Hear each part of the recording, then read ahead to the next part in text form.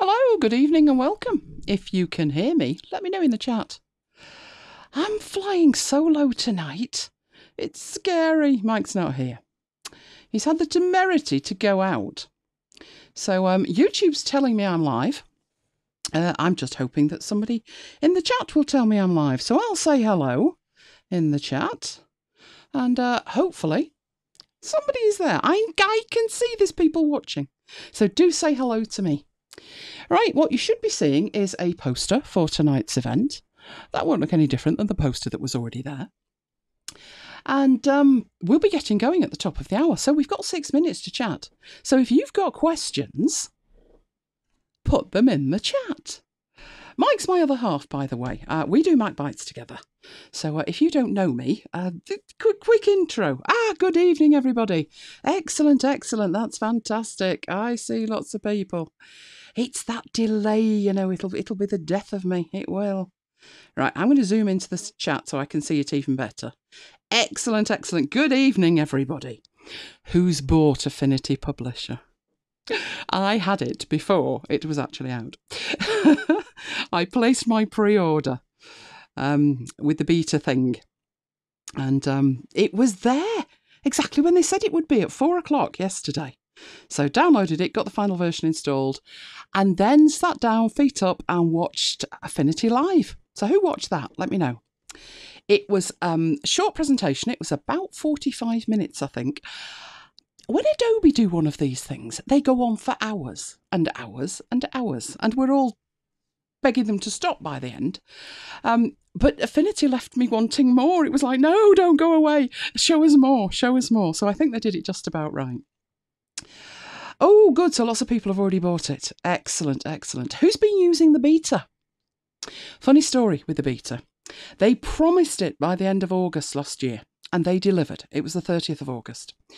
And I had a job to do, and I was putting it off and putting it off and putting it off because it meant venturing near InDesign, which was the place that this particular document had been, but that's not the point.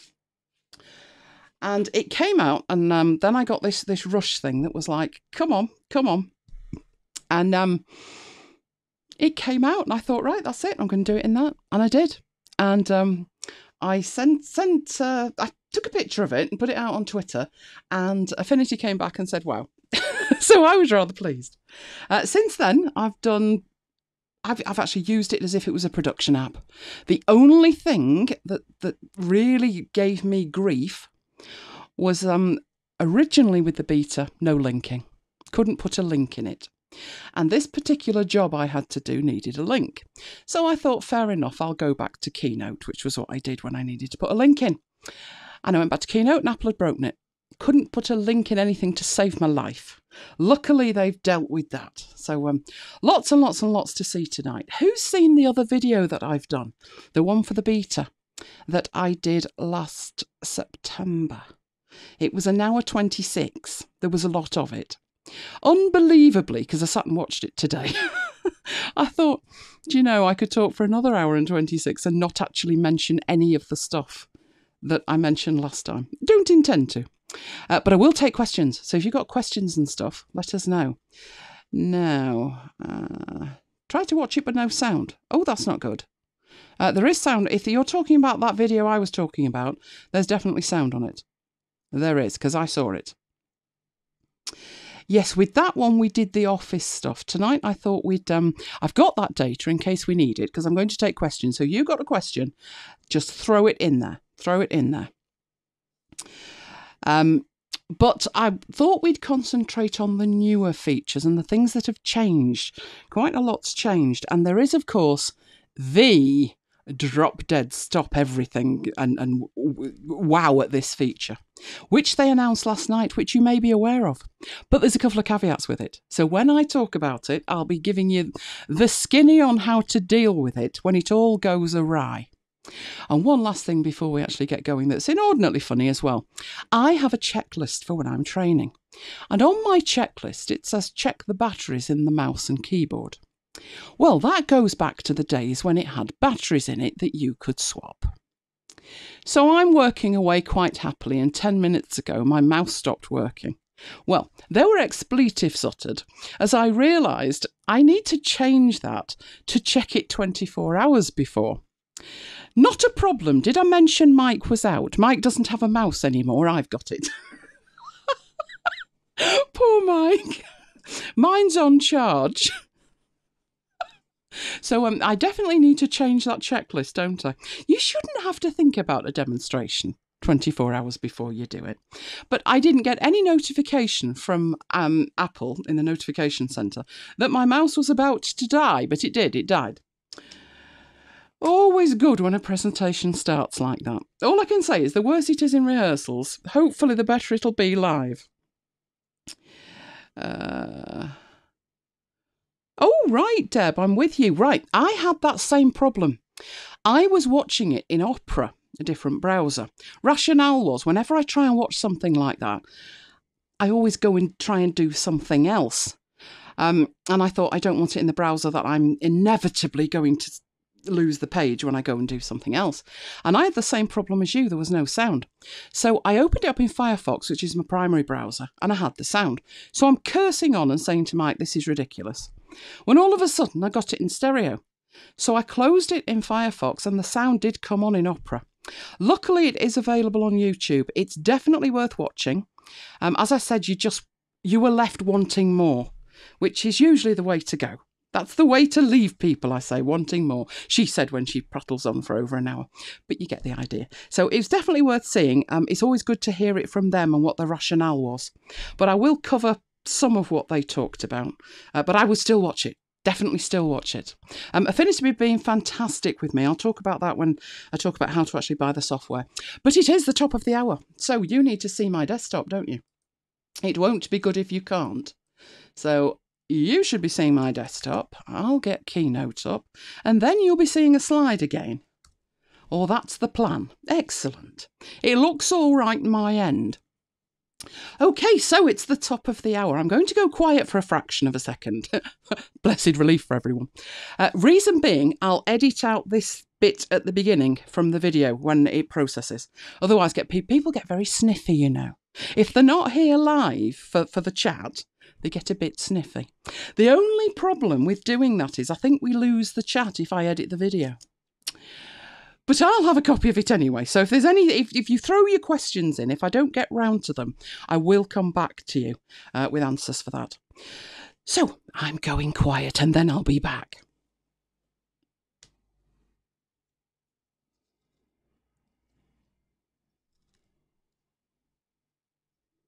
Hello and welcome.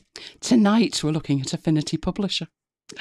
For those of you who don't know, I'm Elaine Giles, long-time trainer, podcast host, inveterate geek.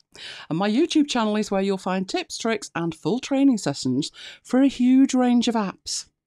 But my favourite, and my absolute favourite at the moment is Affinity Publisher. The good few reasons for that, which I will cover. We've waited a long time, but it's here. And when I say we've waited a long time, we were waiting a long time before we even got our hands on the beta. And we've been using the beta for 10 months. But it's finally here. It's here for Mac and it's here for Windows. Now, when it comes to purchasing, you have two options.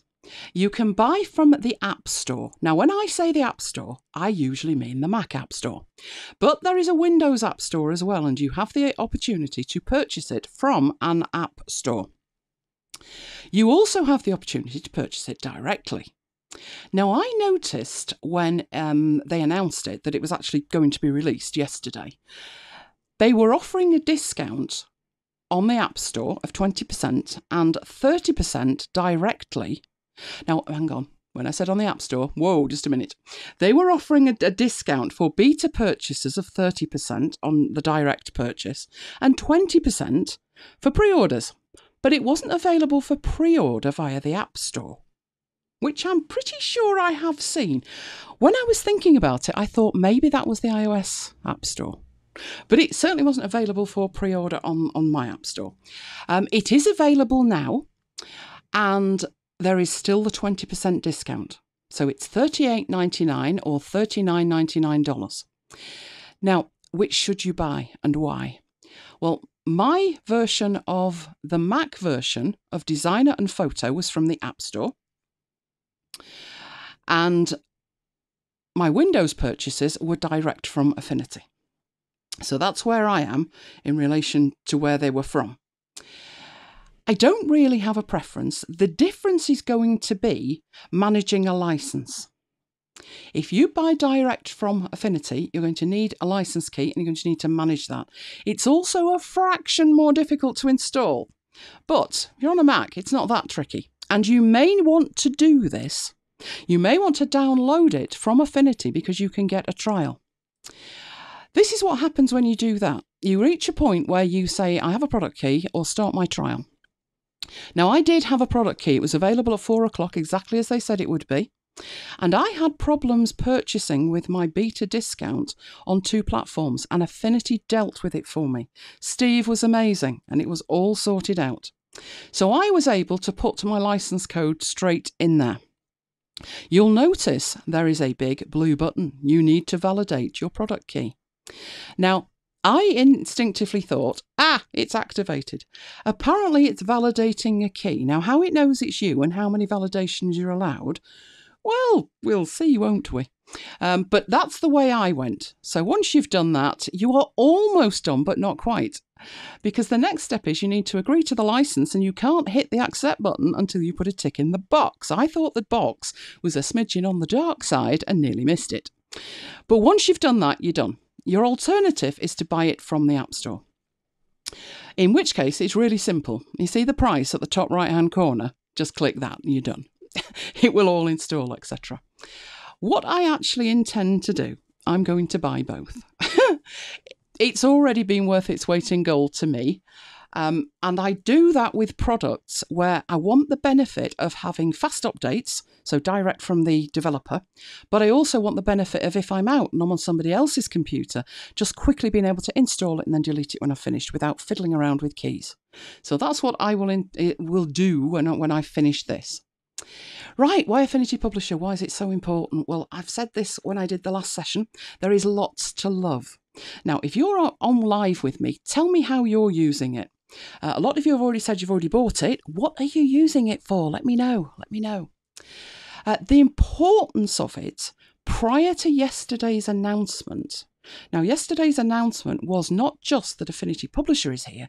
It was way bigger than that, and I will talk about that. But yesterday's announcement hangs off the fact that there are now the 3 products in the Affinity suite. Designer was first, then Photo, then Publisher. And it always was Serif's intention to create a fuller suite of applications. And Publisher's like the third piece. At this point, people usually ask the next question. Because Designer, Photo, Publisher, available on desktop. Designer and Photo, available on the iPad. So the next question is Affinity Publisher coming to the iPad? It is. We knew it was. They've said for 12 months it is. Yesterday they confirmed it should be with us in 2020. Do not hold me to that. Do not hold them to that. Because you know what software development is like. Having said that, they've got 2 applications on the iPad, so they're in a better place to potentially stick to a more accurate time frame. Here's hoping. Here's hoping. Now, I briefly mentioned before we actually started recording that I've already done a session on Affinity Publisher. This one was the beta. It was a long session. It was 1 hour 26. And a lot of the features that I covered in that have not changed. Many, many of them haven't changed. I do not intend to just repeat that. Because a lot of you might be thinking, well, I've seen that. Is it worth my while staying? It is. It is. We're going to look at different things. We're going to look at the things that came up on the beta. This session will focus on the features that were added during that beta. So, without further ado, let's head off and have a look into it. We are going to head back to slides for a fraction of a second once we've got going, but there is a valid reason for that. But for the moment, let's head out and get into Publisher. So I've uninstalled my beta, and it always opens half on one screen and half on the other. I've actually got 3 screens here. I'll be turning my webcam on later as well because I've got some printed stuff to show you. So I can show you all the monitors if you like. Right, this is what you see when you open Affinity Publisher. So first thing, they're giving you a freebie. They are giving you a freebie. You can claim a free font collection. Now that font collection, if you bought directly from Serif, was available for download in the same place as you downloaded your installer. But this is the welcome dialog. I've left this so you can see it. But you don't need this showing on startup all the time. You can take the tick out of the box in the lower left-hand corner and hide that, which I must admit, I do. However, as you've just seen, they're giving you free toys there. And you would miss that if you didn't have this dialog box showing. So, if you do take the tick out of that box or close it, you can always get back to it through Help Welcome. Always worth checking that once a week, I think. Once a week would definitely be worthwhile. Now, you can do two other things from in here, as well as create a new document. And they are worth doing. First of all, you have samples. So if you click on the samples, there are two samples available. Now, I have pre-downloaded these, rationale being the 200 meg and 11 meg.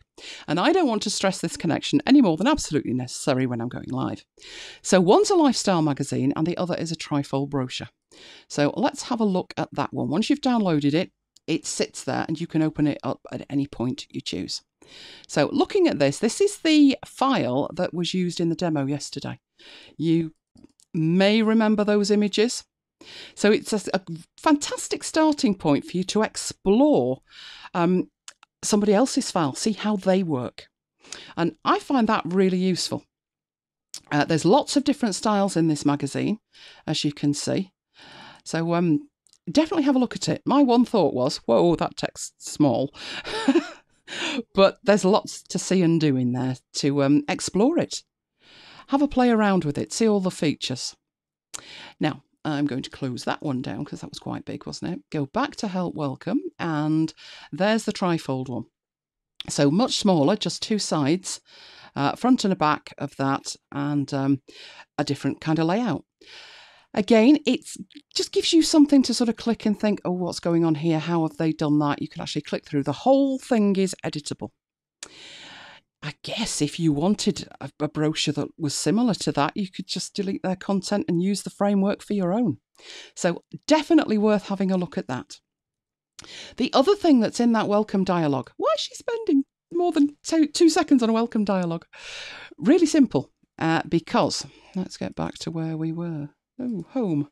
There we go. There's lots in here. That's why. Freebies, samples, and also tutorials.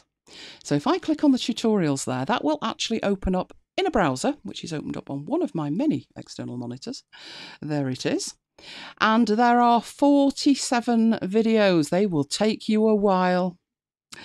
I've watched every one. Trust me, they will take you a while. Some of these are 15 minutes long, 17 minutes long, and there's 47 of them. They are very good, and they are segmented in such a way that if you're specifically looking for something, so maybe you're interested in kerning and tracking, then there's a 4.5-minute video on just that. Okay, so that's what you've got from that welcome dialog. The last thing you have in there is the ability to make a new document. So I am going to click on New Document. And you get this new document dialog. Now, this has changed since the original beta. I would say it's improved greatly. I will be looking, so I'm looking at the questions that I've got here. Good to see what everybody's doing with it. You're all using a lot of different apps already as well. Liking the idea of doing calendars. I'm seriously thinking of doing calendars myself for the first time this year. I've done calendars before, but I've pretty much stuck with iPhoto years ago and had them printed by Apple. Will there be an iPad version? Yes, there will. Is StudioLink only in Affinity? StudioLink, I am about to show you. As soon as I've shown you the interface, I'm going to show you that because that is the biggest thing that's been announced. Is StudioLink only in Publisher? Well, if I show you what it does, we'll see why it looks that way. It makes most sense that way, so I'll show it to you. So as Andrea says, or Andrea, got to be careful there. In England, that would be Andrea, but it could well be Andrea. Yes, it's coming next year, hopefully. Right, so your new dialog box. New document. First thing to think about is the type of document. Is it print, press ready, photo, web, devices? And you've got presets as well in there. So with your presets, you can create your own presets. Now, I'm pretty much sticking with print for what I do. I'm going to create an A5 brochure because I've been working extensively in A5 at the moment. So I'm choosing A5. That gives me a document units of millimeters. Now, this is a new one since the beta, the original beta, which is image placement policy. When you place images in Affinity Publisher, you could either embed them or you could link to them. Now, there's benefits of each. I've seen linking and embedding in a million different apps. I did a Microsoft exam years ago on Access, which is a database, and there was a question whether I should link or embed. And the correct answer in the real world was link. And Microsoft's answer was embed, but we won't go there. Now, the difference is here. If you embed all your images, that's brilliant for portability. You take your single Affinity Publisher file with you, and what you need is with it.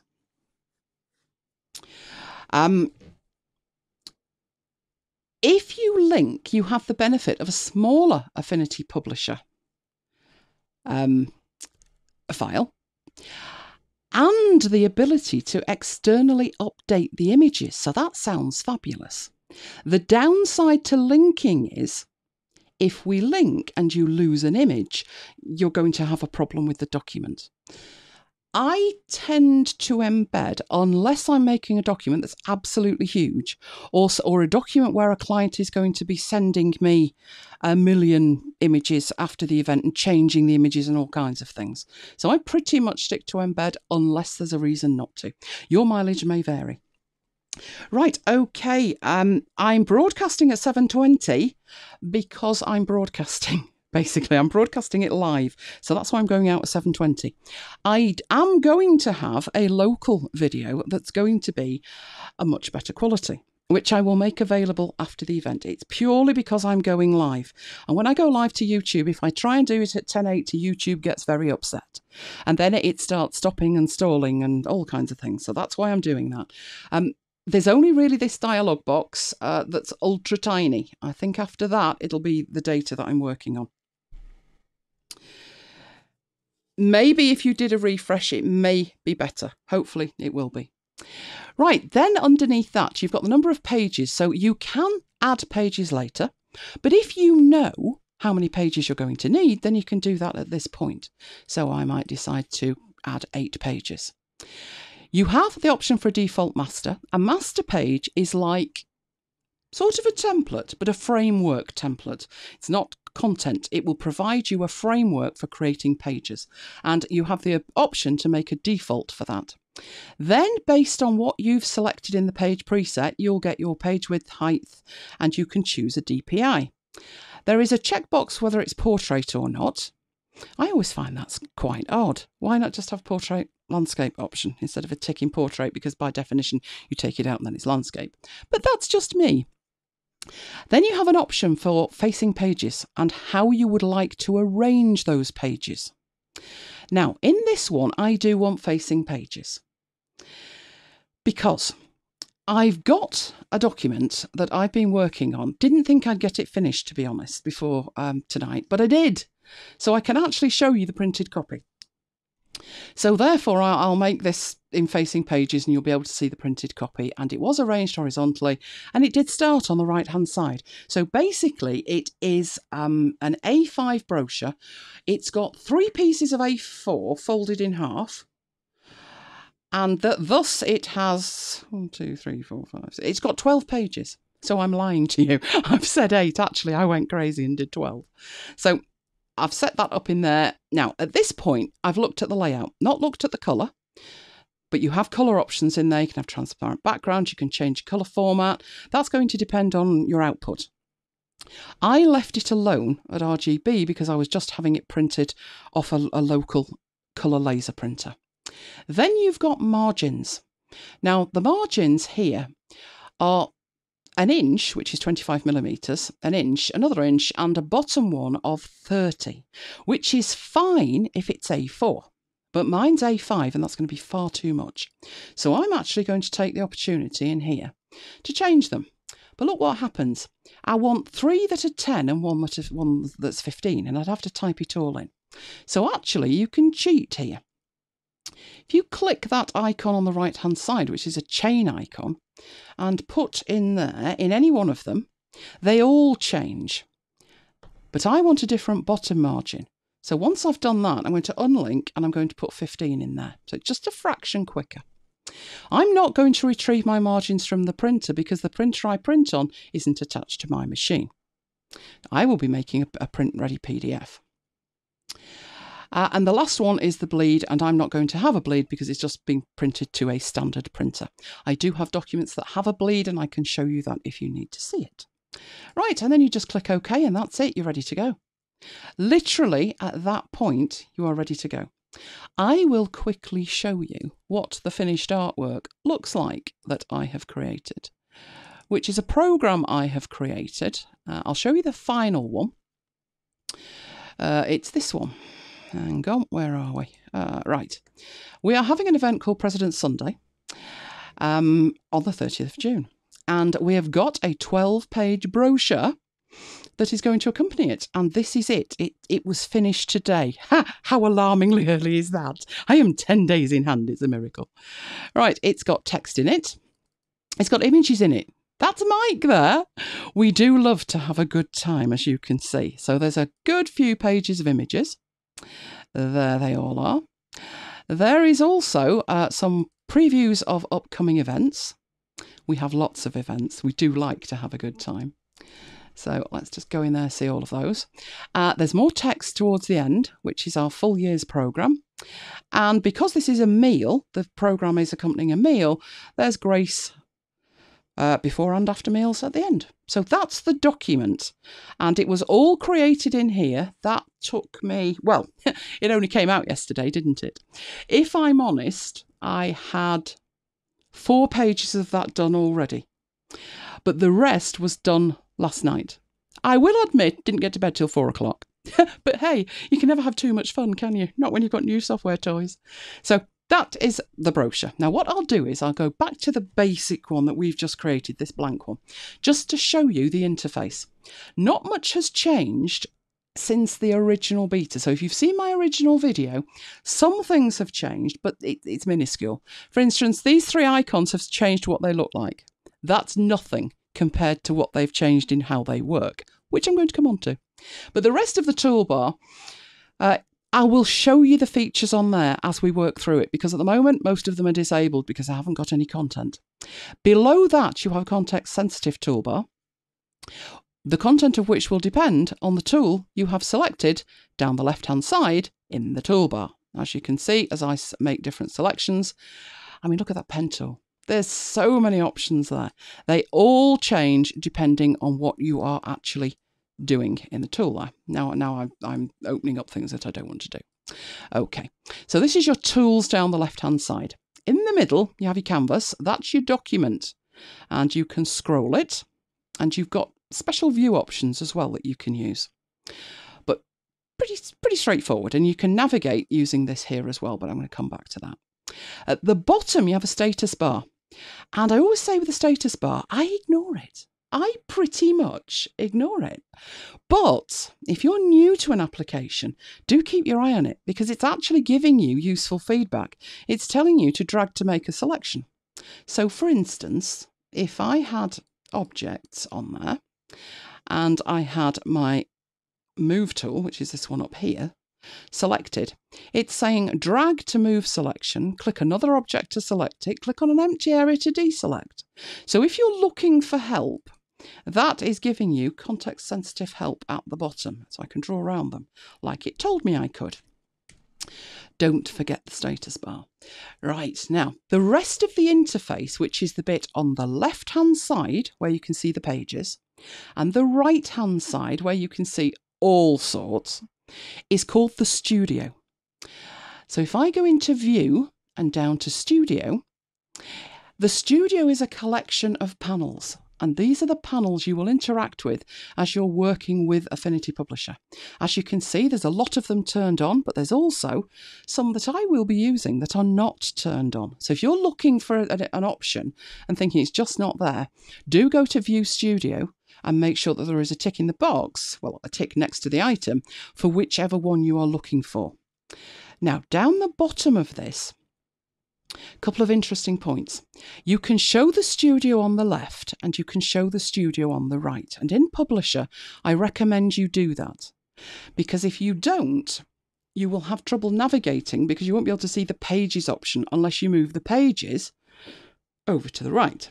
And if you do that, then you won't see anything else. So in Affinity Designer and Affinity Photo, sometimes I turn the left one off to give myself a little bit more room to move. But in Publisher, I always leave it on. So by default, they are both turned on in Publisher. You can hide the studio entirely with that option there, and then they all go away, which means you won't really be doing much.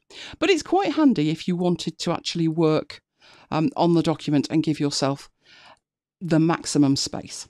However, you'd have to remember the shortcut key, which was Command, Shift and H. There you go, on and off. But you also have the Tab key. And if you press the Tab key, the whole lot disappears, which gives you a nice view. You can use the Tab key to bring it back. Let me show you using the other file, because the darker border on the inside is actual content. The lighter border on the outside is marking the area for the margins. So I can press Tab and that's all very well, but I've still got that blue border. I'm not actually seeing that as it would be if it was printed. But if I use Control and W, and that's Control on Windows, Control and W, it hides all of that. So it disappears. And if I use that in conjunction with the Tab and Command and 0, then I've got a fantastic view of my file. And I can look at the whole thing and get a really good view of how that will look when it's printed. This is a booklet, as I've said, so those pages are actually in the right order. One thing I had to do before Publisher was I had to design this manually with the pages in the right place. It was a nightmare, a total nightmare. Today, I've been actually able to prove that it does print off absolutely perfectly from Publisher via a print-ready PDF, which is awesome. That's meant the staple in the middle lines up. The staple in the middle did not used to line up, and that's important. So those are just a couple of view options. Control and W, you can see the frames coming back there, and the Tab key to bring back the interface. Command and 0 to show what you're looking at fitted into the canvas area. Right, that's the interface. Now, once we've done that, need really to go back and have a look at the other stuff, don't we? Right, the thing everybody is getting very, very, very, very excited about is these options at the top here.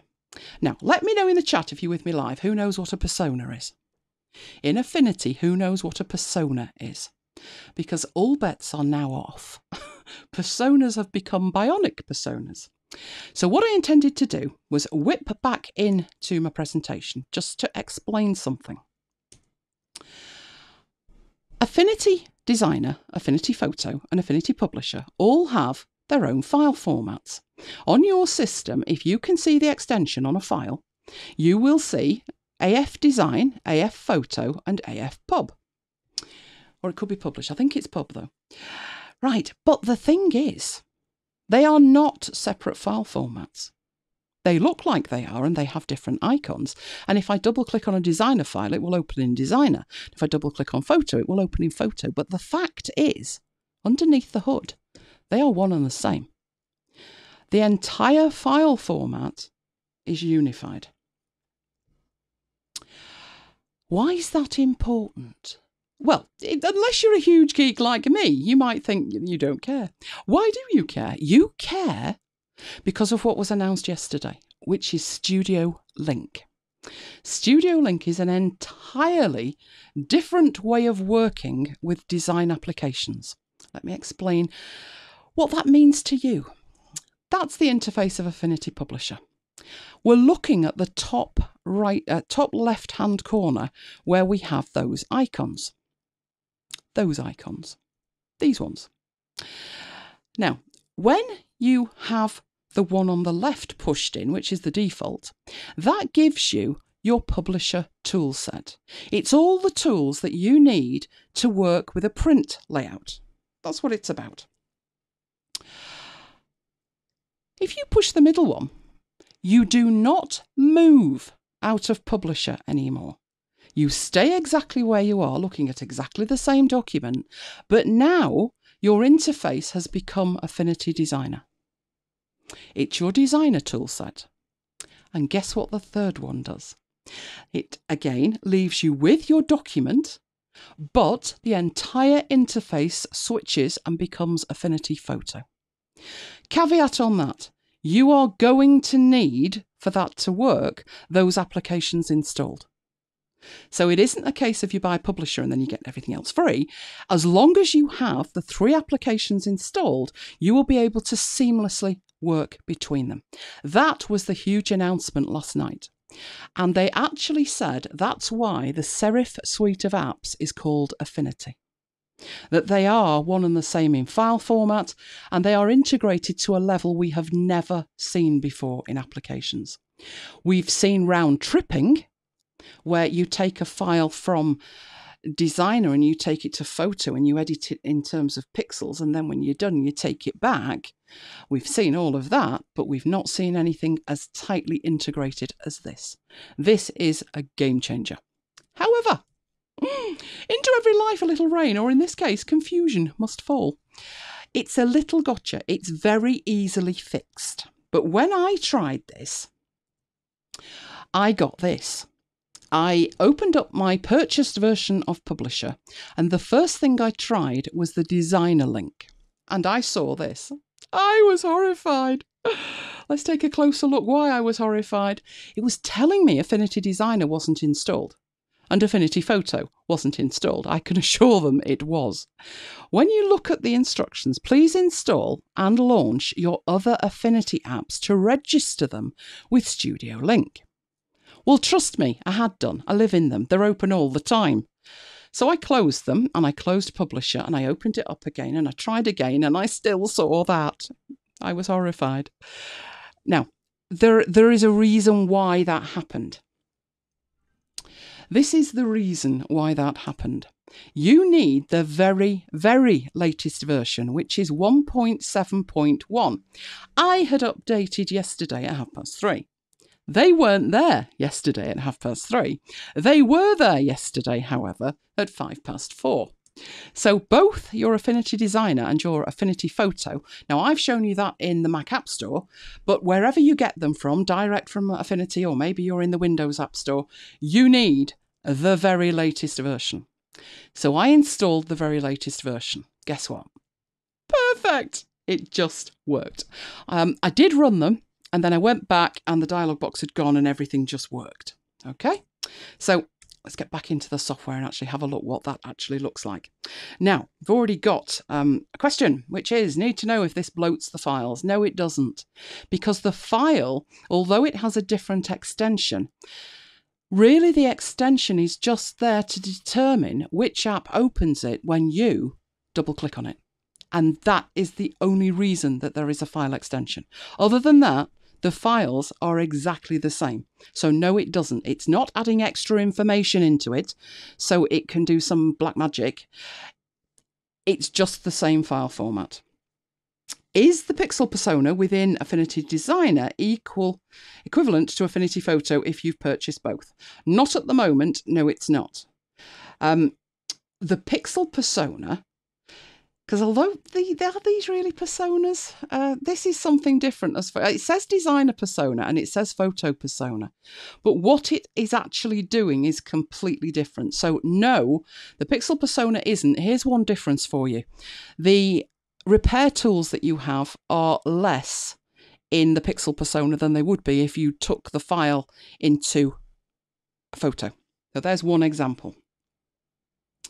Yep, the file formats are actually amazing, and they've been like that since day one. Who knew?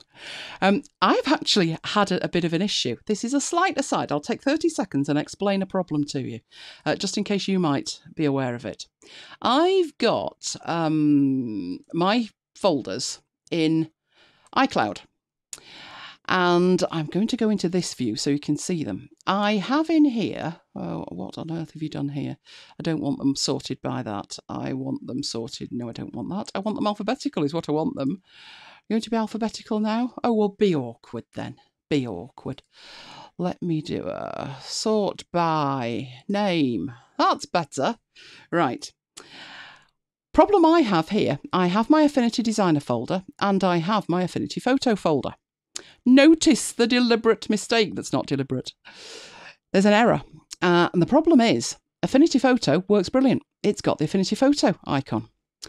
If I go into Affinity, let's go into Affinity Photo and let's just find a photo. Oh, how about that one of me dressed, dressed as Darth Vader? Oh, why not? Let's download that one. Right, you can see that's an AF photo file. If I double click it, it opens up in Affinity Photo. Eventually. There, it's thinking about it. Poor machine struggling. There's me, dressed as Darth Vader. I made that. I made that hat. That was amazing. That helmet. And that little chain that you can see around there, that was off a bath plug. Needs must. Yes, I made that. So that was Affinity Photo. That's exactly the behaviour you would expect. The problem I've got is, in my Affinity Designer folder, it's got the photo icon. When I go into it, I have got here all kinds of files. There's my After Hours icon. If I right click and show you on the Get Info, it says opens with Affinity Photo. Why? Look at the extension. It's an AF design file. Well, that's all right. I'll go in here and what on earth's happening? What's happening? Affinity Designer is the default. I know it is. But if you're on a Mac, you know what to do. Just select the one you want from in there. It's not working. Twang's back. I can do that all day. It won't make a difference. It's just a fault. If I double click on this file, even though it's a designer file, I will double click on it from the designer folder, a designer file in the designer folder, and it opens it up in Photo. I've actually done this and carried on editing the file for 10 minutes before I realised it's opened in the wrong app. The file formats are absolutely identical. They are one and the same. There is a fix for that. I'll point you to a video for that later for that. Please note, that does not happen anywhere but iCloud. So that After Hours icon there, let's take it and drop it on my desktop. Not in there. Let's get it on my desktop. So I'm moving a copy of it to my desktop. Right click on it, bring up the thing. You can see AF design file. Now it's saying it's going to open it with Designer. Well, let's see what it does. Does it open it with Designer? It does. There's Designer. Let's take that full screen and there's my file. What's it doing? It's iCloud. iCloud's having a moment is what the problem is. That's what the problem is. It's just iCloud. As I say, there's a fix. But that is how integrated those file formats are. They are identical. They are one and the same. Right, okay, so our file here. Right, let's see what this means to us. Well, let's go and get an image here. Let's say we wanted to change one of these images. What could we do with one of these images? There's one of Mike looking rather alarming. There we go. Now, in Publisher, I can select the frame. It's a picture frame and it's got a picture in it. But as I look at the tools, they're more for page layout than actually doing anything with that file, that image file. But up here, with my StudioLink, if I click on the photo persona, look what happens to the entire interface. It is now Affinity Photo. Everything has changed. The toolbar has changed, the context bar's changed, all of the tools have changed. Over here, you can see it says macro, but actually, I probably wouldn't need that. So if I go into Studio and I turn off the left Studio, I can now work on my image. Over here, I've got layers, but these are picture frames, and I'm actually focusing on that particular image. What does that mean in terms of what I can do with it? Well, it means I could go into here and I could put an adjustment on that. So let's say I wanted that to be black and white. For whatever the reason, I could make some changes to that. Let's have a look what I can do with it. Just make some radical changes. Oh, he's looking nuclear. Right, let's do that. Let's bring that in.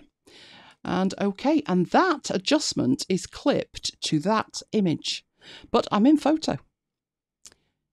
It was completely painless, wasn't it? I didn't need to round trip it. I'm just there. But if I go back, look what I've got at the top. It's saying Affinity Publisher. It is. But the tools are completely integrated, all of them from Photo. Go back into the Publisher persona, and now my image is black and white, and I can just carry on working with it. It's that simple. Let's say with this image here, this little bit, we look at what that actually is.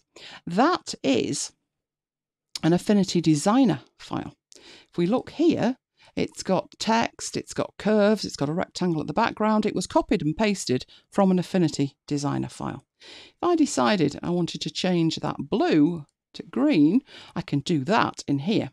If I wanted to do something more spectacular with it, I can click on the design persona, and I'm now in Affinity Designer. So if I wanted to add shapes or whatever I wanted to do with that, I could do that with my full complement of Affinity Designer tools without ever leaving Publisher. The reason that I think this makes more sense inside Publisher is that Publisher and your Publisher document is the kind of document where you will include photo elements and you will include artwork. Whereas if you think about Designer and Photo, they're more utility tools rather than making a final document. So it does make total sense. As far as I'm concerned, it makes total sense. Hopefully it will make total sense to you. That was their huge announcement. They also said, which is very important to know, that this is, their words were, this is not the end, it's just the beginning. So one can only imagine how fabulous it's going to be down the line. Now, I don't particularly want to do this right at this moment. I could, but I don't really want to. There's something magic about that. This file format business, stay with me till the end. The last thing I will show you will blow your mind. I hope it will blow your mind. It blew mine when I heard about it, and I've tried it, and it's amazing. So we'll come on to, we will revisit, is what we will do. We will revisit StudioLink as the very last item that we do. Okay, so let's get back to our Publisher persona, and let's have a look at some of the things in here. I do recommend with this video, this session, that you go back to the beta one as well, because the two will complement each other. It's not instead of. Now, you still have in here 3 text tools that you had in the beta. You have the frame text, you have a table tool, and into a table you can put text, and you also have artistic text as well. So for something like this President's Sunday, that would be artistic text. In fact, I'll get that right out of the way. You should at that point notice something strange happened there. I'll bring it back. You work out what the problem was. I've got an apostrophe there. There's a reason for that. I'm going to leave the apostrophe where it is for the moment. In fact, I'll get rid of it, and that will explain why. So I'll go get my artistic text tool. Just click in there and put President's Sunday. Now you'll notice at this point, not the same font and a huge gap. That's because the last thing I did in here, I used Trajan and not this font. Now, the font for the front cover there is called Australia. And if I go and choose Australia, I've got to be careful because I've got Argentina in here as well, and Atlantic. Right, Australia, there it is. Now, a couple of things with that. It's way too small, so I'll make the text much bigger. I guess around 72-ish. What size are you? 80. There you go. Let's make it 80. Let's do it right. And then I would change in here the gap. So the gap's far too much. As I zoom up and down here, I can find a nice gap. So I would say around the 100 mark. Not there, in here. Around 100, 110, something like that. Now you'll notice I typed in President's apostrophe. It is the Sunday that belongs to the President. Not there. Where did that go? Well, it is there. If I double click it and I do that, I've got it selected. That font has no numbers in it, nor does it have any special characters, which is the biggest pain you can imagine. My workaround is to have another font, which is called Atlantic, which is very similar. Although having said that, that's not good either. That doesn't look great, does it? What I did, how did I format that? I think I must have used a special character, but it is Atlantic. That is Atlantic. So I did it separately in a separate frame, and that's what I've got there. So that is also a text frame, and I've had to do that literally so I can do that and just put it approximately where it would be. So either above or below that. So somewhere like that or above it. I think I put it above it. It's not ideal, not by a long way, but this is the kind of rubbish you have to deal with. Let's make that blue. So that's frame text. No, sorry, that's artistic text. This is frame text. So what we've got there is an entire frame that's formatted with the text in it. So if I move the frame, everything moves with it. The text, there's a gap, there's a frame on it. The whole thing is just a frame. So let me show you that one. Let's get that out of the way, and I will copy that text. What I did with that was get this tool here and draw a frame on there. Now, I have this toolbar showing, you might not. The default is not to have that toolbar attached to the frame.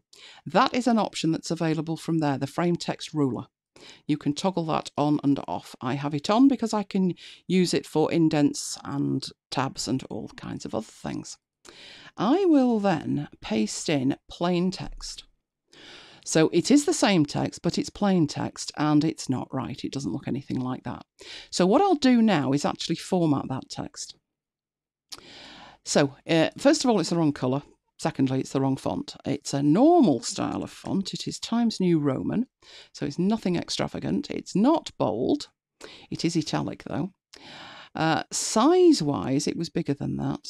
Let's do that. I don't think it was quite that big, though. Right, I think it was around the 13 mark. No, it was 12. Okay, let's make it 12. Not 21, 12. Right. The reason that it's filling the frame better on the left than that one is the gap between it. At the moment, it's 15. And I had it a bit bigger than that, which is probably 20. So it looks like that. Still not the right colour, though. So it's gone to green, and I want it to be blue. In my swatches, I can choose colours, but I also have recent, and my blue is in there as a recent. Now, what's left to format is the frame. There's nothing wrong with the text. It's the frame that's not right.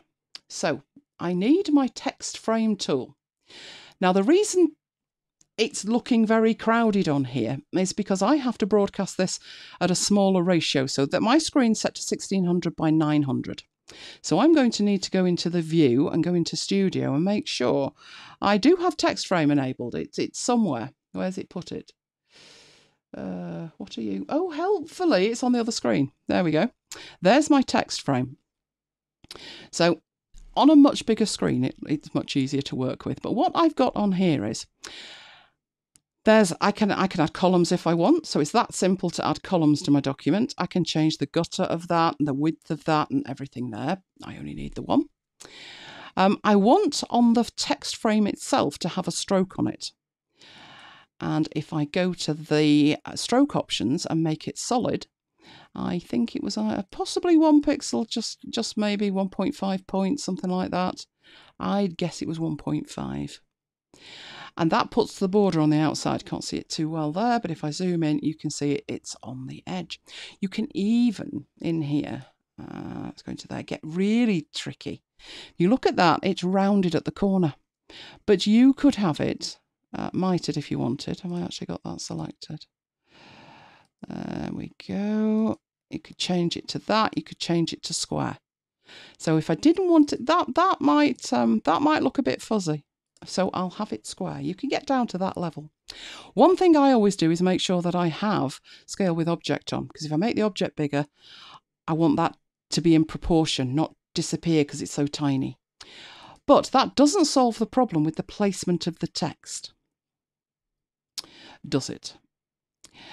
You have insets here, and you can inset that text just like that. There is that chain icon, we've seen that before, that will chain it together. So as I bring that up there, that's probably just about right. If I put that at 4, that's about right. Which at that point something interesting happened, but I'm going to leave it alone. I think I probably made the gap a little bit big on the text. This 20 points up here, it could well have been 18. That looks better.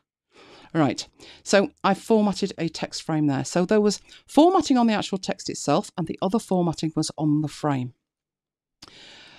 Right, so have you still putting your questions in? You've all gone very quiet. If you're with me live, you've all gone very quiet. Okay. I am going to leave that alone where it is, and I'm going to get a new file. I'll make it the same, but with a single page. Right, so it's A5, it's got my margins on it, but it's a single page. The reason that I'm going to do this is to show you some magic with the text. Right, it's very plain, this file. I've not done anything with it at all yet, but I want to import some text. I want to put some text in it. So I have my text frame tool here, and we know that if I put that on it and I start typing in there, the quick brown fox jumped over the lazy dog. There we go. You've got some text. And if I made that bigger, it would fill it better. I'd reach a point where I had problems with overflow maybe, but I just wanted to show you before we do that you have 2 different options to scale that. If we look down there, there's 2 scaling handles, an interior one and an exterior one.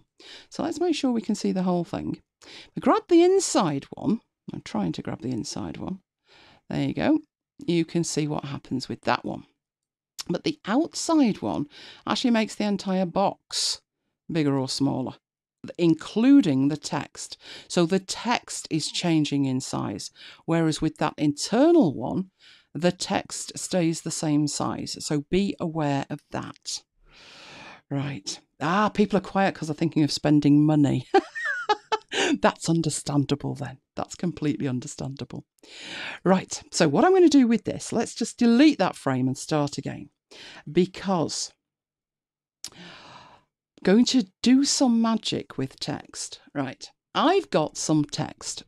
I don't want to sit here in Affinity Publisher and type it in, absolutely not. We want to bring text in. So I'm going to put on here, let's go on to the master. Right, and let's make sure on the master there, we've got a text frame on that side and we've got a text frame on that side. And in here, I'm going to make sure that I click on that little icon, which will link the 2 frames together. That's my master. So go in here, there's my text frame. Right, once I've done that, magic should happen, hopefully. I've got text elsewhere. I'll show you where the text is. The text is the text of an entire book, A Christmas Carol. And I have 2 versions of the text. I have a Word version in a DOCX format, and I have A Christmas Carol in text, plain text. Look at it, all of it, the entire book in plain text format. I'm going to start with the text one, the plain text one. If I, with this, make sure I've got my text frame selected, I want to put it in there, go to File and Place. It will open up, it's looking at the Assets folder, I'm going across and I'm going to click on the text file and open. And it does, it puts that in there. A couple of things to be aware of. There are 2 icons in bright red down here. Let's zoom in a little bit. There they are, they don't go any bigger unfortunately. One is the eyeball. The eyeball is showing me the overflow. If I click the eyeball, the overflow disappears. It's not deleted the text, it's just deleted the overflow. This little bit here, the little triangle, if I click that, it will load the overflow text into my cursor, and I can draw out another box. And there's some text. Can't see it too well, but it's there. If I move that little box back over the white edge, you can see there's text in it. Now, just imagine how long that's going to take.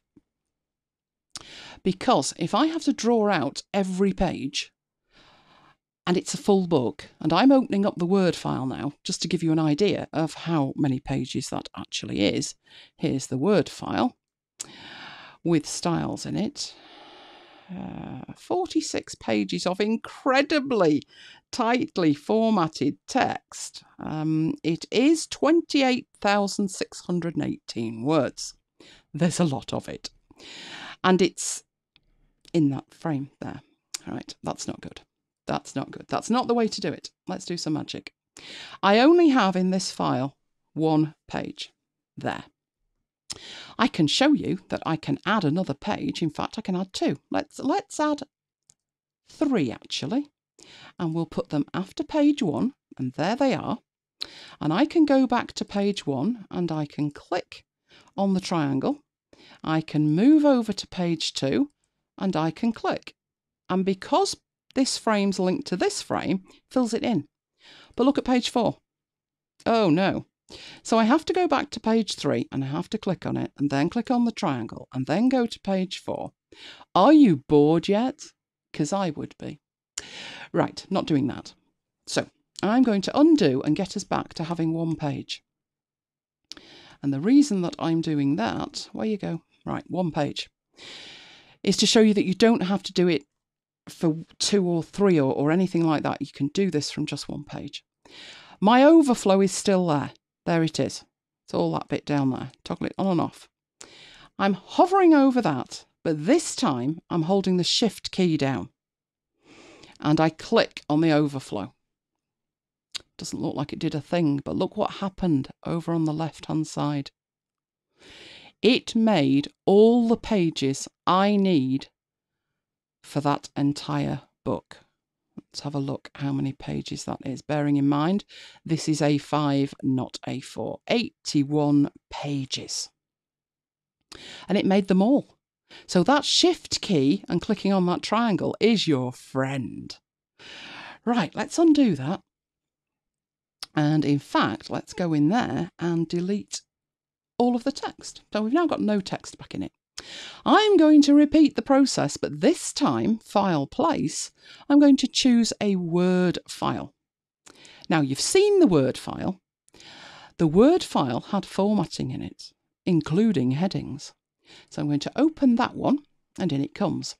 Now you can see I have blue text, and it's a heading, which is grand, but it still isn't filling in all of the extra pages. Okay, but if I again just hold that Shift key and click once on the triangle, it will go away and strut its magic little stuff with all of the other pages. And somewhere in here, there is stave 2. Where's stave 2? Oh, it's very difficult to find it because of the formatting and it's so close together. Oh, what to do? Well, how about we do Command and F and we type in stave and go find it. There it is, there's stave 5. But it actually shows me all instances of stave, so I can navigate that document. I can even navigate here where there is a table of contents. There it is. So, find is your friend as well. So we can do magic with this. How fast could we make a book and get a PDF of it? Right, well, there's so much that I could show you. I could talk for 3 weeks. Luckily, I won't. YouTube would probably cut me off. But we will format this, okay? Right, I'm not overly concerned about the styles that have come in from Word, but I will show you that there are text styles. And there is a base text style. So this bit here says no style attached to it, but there is a base style. What I tend to do is not concern myself with styles from Word unless it really needs to look like that. And to be honest, you wouldn't be bringing it into Publisher if it was perfect in Word, would you? So what I tend to do is select the whole lot. And if we go back to the pages and we click here, that should select the entire thing, all of it. Apply the base style to it. And in fact, if I go in and edit the base style, I would want this Times New Roman. So at the moment it's Arial, but I could choose Times New Roman. And I could choose to make it italic if I wanted. No, actually I don't, so I'll say no change. And OK. And that's not done a darn thing, has it? What could be happening here is, because it was a Word file in the first place, etc., etc. So, just because I want to take this demo to the end, I'm going to get a completely new file, and I'm going to do my master, so you can watch me do it again. I am putting a frame on there and a frame on there, and I am going back to the first frame, grabbing that, no shift key, hovering over the second one, and that links the two. And that's the master that I've got that is applied on here. File, place, choose the text one. Text is your friend. Oh, you keep double clicking back on the other one. There we go. Right, that's got nothing in it at all. So technically speaking in here, it's not applying this. It's not. So I'm going to make it a body style. That'll do nicely. And I will go into there and I will edit the body style to be Times New Roman and make it brown. You're wondering why brown? There's a rationale for brown. Not really orangey. We want a sort of brownish, virtually black, but brown. Right, I have applied that style. So that has gone on all of the text. We can't see it yet because I've not done the old shift click to get all of the rest of the pages, but to have now. Okay, I've got a couple of questions here. When I have different masters, can I resort them? Created the first master A, then B, then C, want to have them A, C, B. You should be able to. Let me go and make another master. Simple as that. There's master B. Can I drag that up there? Oh, I need a little bit more room, don't I? Right, can I drag that down there? Ooh, it's not letting me reorder them that way, but what you could do is rename them. So if I wanted that to be C, I could do that. That would work. There's also more magic with masters. We'll have a look at that. And the other question was, no, keep talking, you love it. Oh, could be 3 in the morning. Careful, careful what you wish for. I would love grep styles. Do they exist? Right, grep itself does exist in Affinity. I need to spend more time looking at that. I will not be looking at that tonight. But if you would like a session on that, then I will do that. So let me know if that you would like that. The grep is quite powerful, but it's quite complicated as well. InDesign has grep. So you'd need to do 2 things with that. You need to understand how the grep works, and then you'd need to actually define what it is precisely you're attempting to do, and then marry the 2 together. But there is grep inside there. It's actually quite bizarre because footnotes and endnotes aren't. Really? You've managed to put grep in it, no footnotes and endnotes. But hey, it's here now, so let's be happy it's here. Right, so what I need to do with this at this stage is there's a couple of things that I can show you with styles. You've seen me apply a style. The benefit of a style is I've got all of these pages that are now formatted perfectly. And if I decide I don't particularly want the body to be brown, I can go to edit and I can change the colour and decoration. So I could make it blue if I wanted, midnight blue, or hideous pink. Oh yes, lurid hideous pink. And that's the benefit of a style. Now actually, that's not what I want. I'm happy with the brown, leave it alone, woman. Right, but styles themselves in here can be incredibly powerful for more reasons than you might imagine. Now, we've got some proper content in here. A stave is a chapter, as far as Charles Dickens was concerned. There's also content, so there is a table of contents there. It's not brilliant, to be honest, because it's all wrapped around. But if I bring it in like that, it starts to look that I can actually at least see what staves are in here. So this was just something where I just need to press enter to sort that out. So I've got a title at the top, I've got a preface, I've got at the beginning of a chapter. I've got lots of things in there. Now, I could go through and manually push that to a new page and make that bigger because really that should be a heading and that should probably be a heading. But don't do it manually, use styles. All right, in here, you already have some styles. There is a heading 1. So would my contents be a heading 1? To be honest, they probably would. And probably that stave would be a heading 1. Well, before we go any further, that style's absolutely hideous, isn't it? What that needs to be is the same brown that I had for the other one. So if we go back into there, it's that brown there. So I have that brown, which I'm not going to play around with colours tonight. I haven't got the time. I've got a couple of videos on YouTube all about colours in Photo and Publisher. I can do it all in Designer, rather. I can do it all again in Publisher if you like. Another hour and a half. The colours are amazing. They are nothing short of amazing, the way you can work with colours. But tonight I'm keeping it incredibly simple. So my contents are now brown.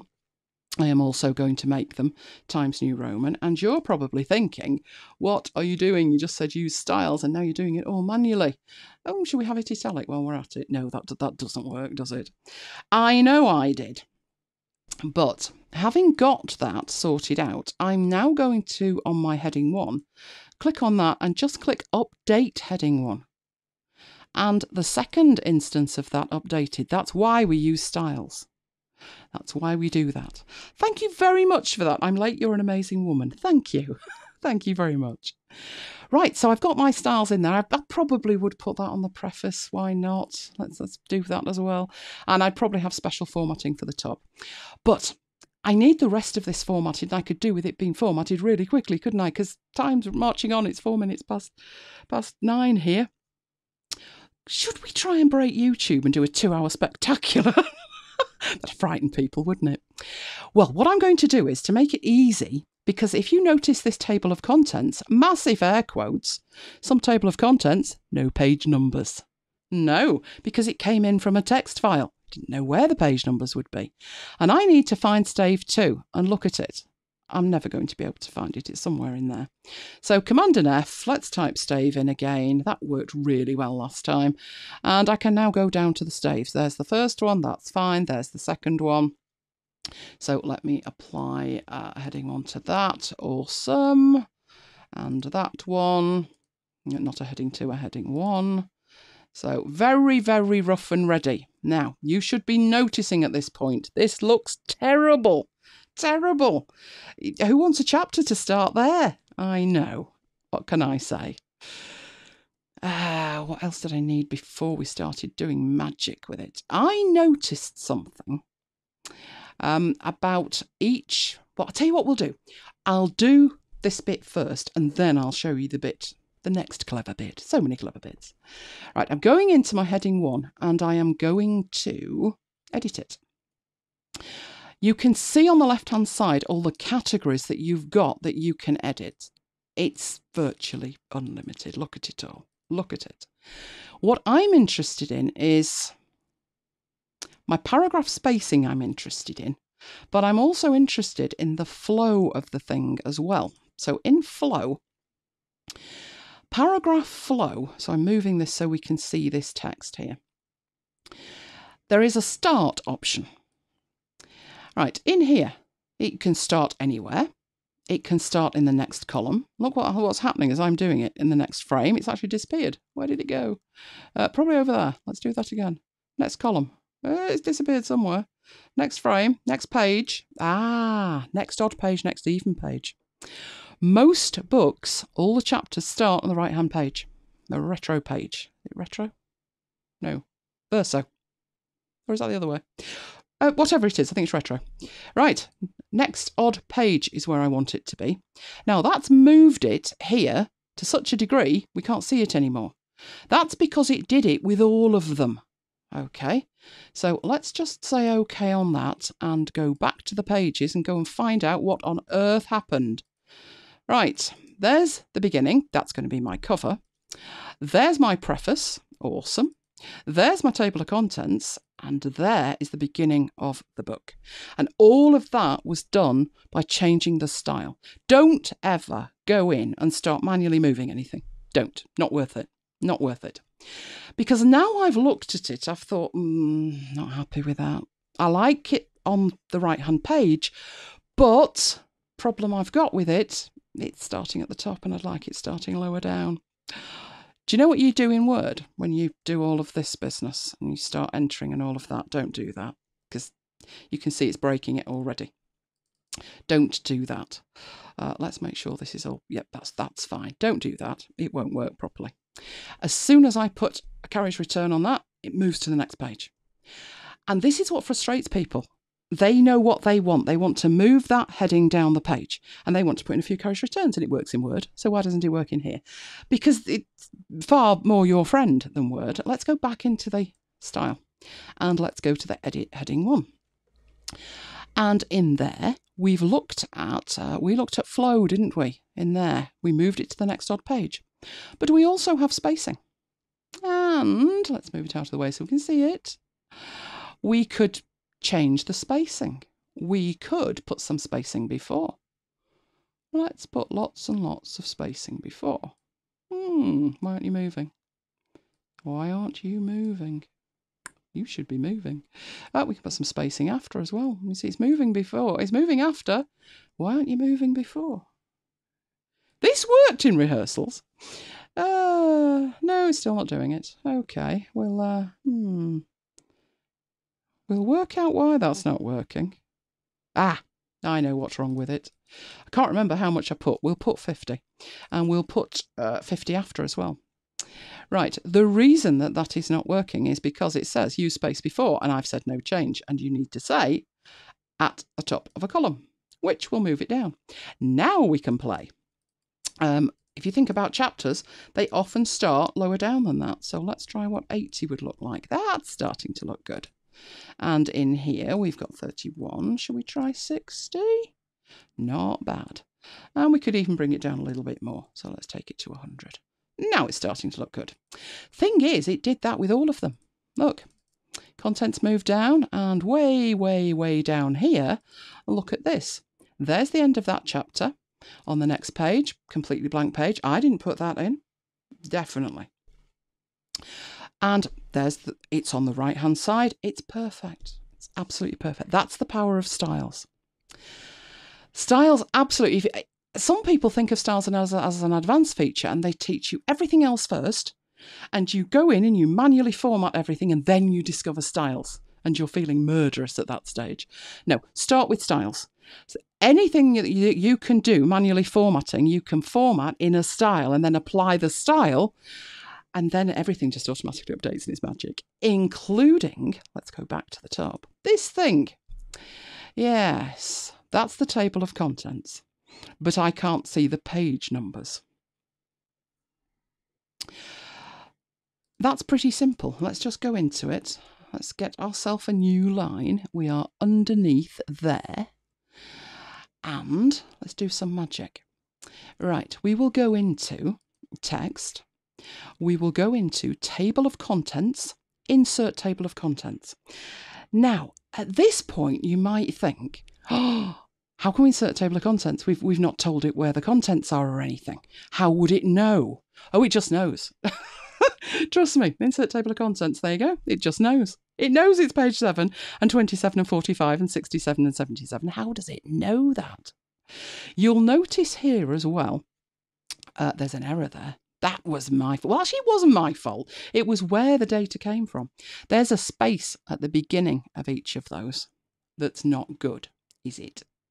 So if we go back to our find and we navigate to them, let's just take away the space. There is a space there. That's not it. No, it's not that one either. Why are you doing that? You should not be doing that. No. Oh, well, be awkward then. Be awkward. Right, there was a space at the beginning before I formatted it, and it seems to have attached that somewhere. It's there, isn't it? But when I take it away, it's moving back in and I'm losing my indent. So I'm not going to fiddle. I'm not going to fiddle. But that's why we're seeing those spaces. That's what they are. So if I go back to my pages and we whip to the top, that's why they're slightly indented on the others. Although, shall we try and delete it from there? Oh, it doesn't mind that. Oh, jolly good. Very nice. Okay, so then at least that looks perfect, doesn't it? Now, at this point, it's great. It's got the numbers. So I can actually go and delete this. What's another benefit of that? Oh, I'm glad you like I'm not phased when things go wrong. Oh, I've trained Flash. Believe you me, things have gone wrong. It crashed every 2 minutes. We had a ball, an absolute ball. We didn't learn much about Flash, but we had fun. Yeah, the problem with this one is, even if it had page numbers in the one I'm about to delete, they would have to have been typed in. So if I whipped up here now and I just put, oh, well, now I know it's page 7. And that one there, that is page 27. Yes, it wouldn't be if I changed the size of the font. No. So I'm going to delete that. And you're quite right there, Hans. I'm going to change the style because that looks grotty, doesn't it? But the benefit of using a table of contents is that it's dynamic. It will automatically update itself. And you will find over here now that you have extra styles. So if I click in there, you can see you've got a TOC, table of contents 1, heading 1. And I can go into that. And I can edit it, and I can make sure in the font that it is Times New Roman, because that's the one we like. And I can change the colour of it. So in my text fill, I can make it that nice brown colour that we're using. And OK. And it now looks very similar to the one I had, only it's automatic. To prove that point, let's look at those numbers. If I go back into my body style, which should be somewhere in here. Where's my body style? There it is. If I go in and edit the body style and I change that from 12, let's go crazy, 24. Oh dear, dear, dear. But if we can ever find this and do an update of it, you can see it's updated in here.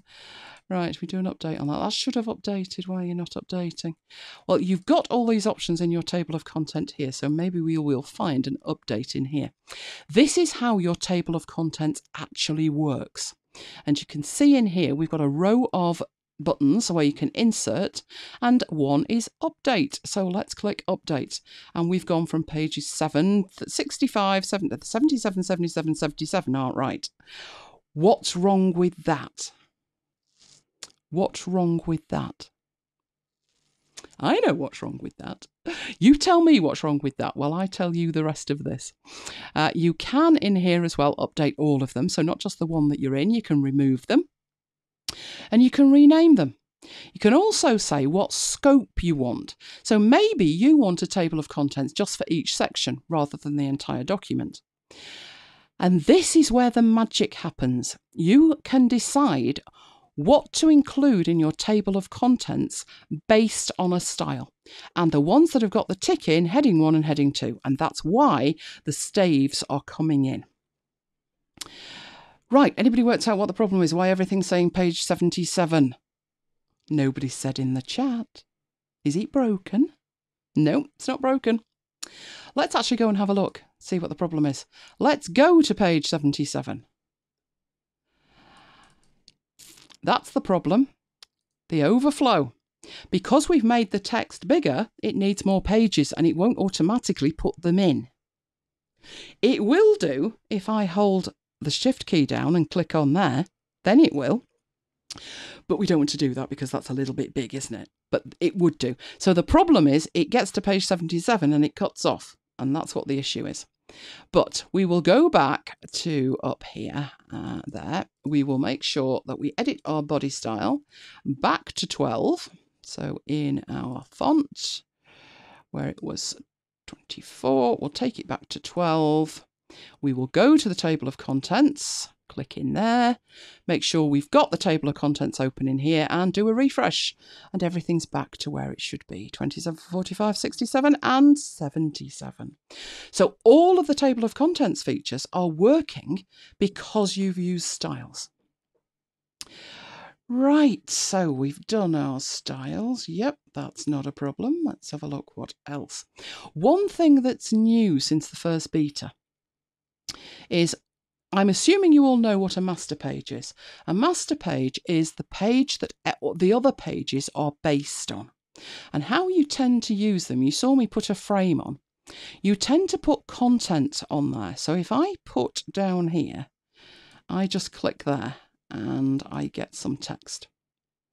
I might want to put page number. So I would like the page number at the bottom of every page. That's what I would like. I like that.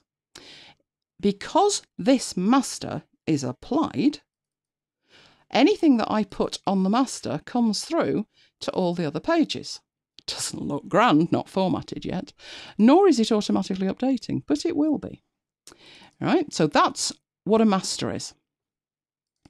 So back up here. Let's say you want a page number. You don't want the text page number, right? And the spaces before my stave are back. They are! I should have deleted them at the beginning, shouldn't I? That's what I should have done. Ah, heck, never mind. Right, instead of putting text in here, you put a field in. It's like a variable. And what you're saying is, show me the page number, but the actual page number, not a static page number. Update it. So if I go up to text and I go down to insert, fields, page number, that's exactly what it will do. It's very tiny. So let's just move in. There it is. But that's it. Now, in there, that's got no style at the moment. If I style that to the body, at least it will match. I would, of course, make a proper page number style and make it smaller, but I'm going to cheat. Just purely for speed. An hour and 18 in. Who's flagging yet? I'm not flagging. Anybody else flagging? Right, let's take that across. Get that in the middle. Right, we have a page number. Let's go and have a look now. Ah, now it says page 5. Now it says page 9. You'll notice page 8 not there. That's because your master has two halves. There's your right-hand one and your left-hand one. So what you would need to do, I need to be a little bit closer to be able to do that, is take a copy of that. So I'm holding the Option key down and dragging. And that gets it onto the other page. And from there, snap it to the middle and try and get it aligned with that one on the right. There we go. And straight away, page 8 is there and page 9 is there. Right, how are you liking Publisher so far? Well, I'm loving it. How's everybody else feeling about Publisher so far? There's things that aren't there, but there's an awful lot of things that absolutely are there. We haven't even looked at images yet. Good grief. If I'm going to finish in the next 6 minutes, which will match the last one, we're going to have to motor. I'm happy to go on a little bit longer. You let me know in the chat. There'll be people watching the video thinking, please stop. But if you want me to carry on and you're here live, then I will. So let me know. Let me know. Right, so we've got lots of text in there. We've got styles in there. We've used frames in there. I haven't even saved this yet. I will put a Christmas Carol. We don't want it to crash at this moment, do we? Okay, right. One thing that you can do with masters is you can now nest your masters. I'll let you think about that for a fraction of a second. Nest your masters. Right, what exactly does that mean? Well, I've folded this up and we've actually got a master A with our page numbers on. Oh, keep going. You want me to keep going? Okay. All right, I'm going to tell them this in the video that you said keep going, so I'll keep going. Right, and we've got a master B. Now, there's nothing on master B at the moment, but there will be in a moment. All right, we've got master A applied, which had our page numbers on it. Okay. Right, but for this book, we might want something a little bit more extravagant in the background department. So I'm finding, I think it was number 3, I've got here some pages, old pages. I don't want something that distracting, but I'd like this behind my text, hence going for brown text because it looked quite nice.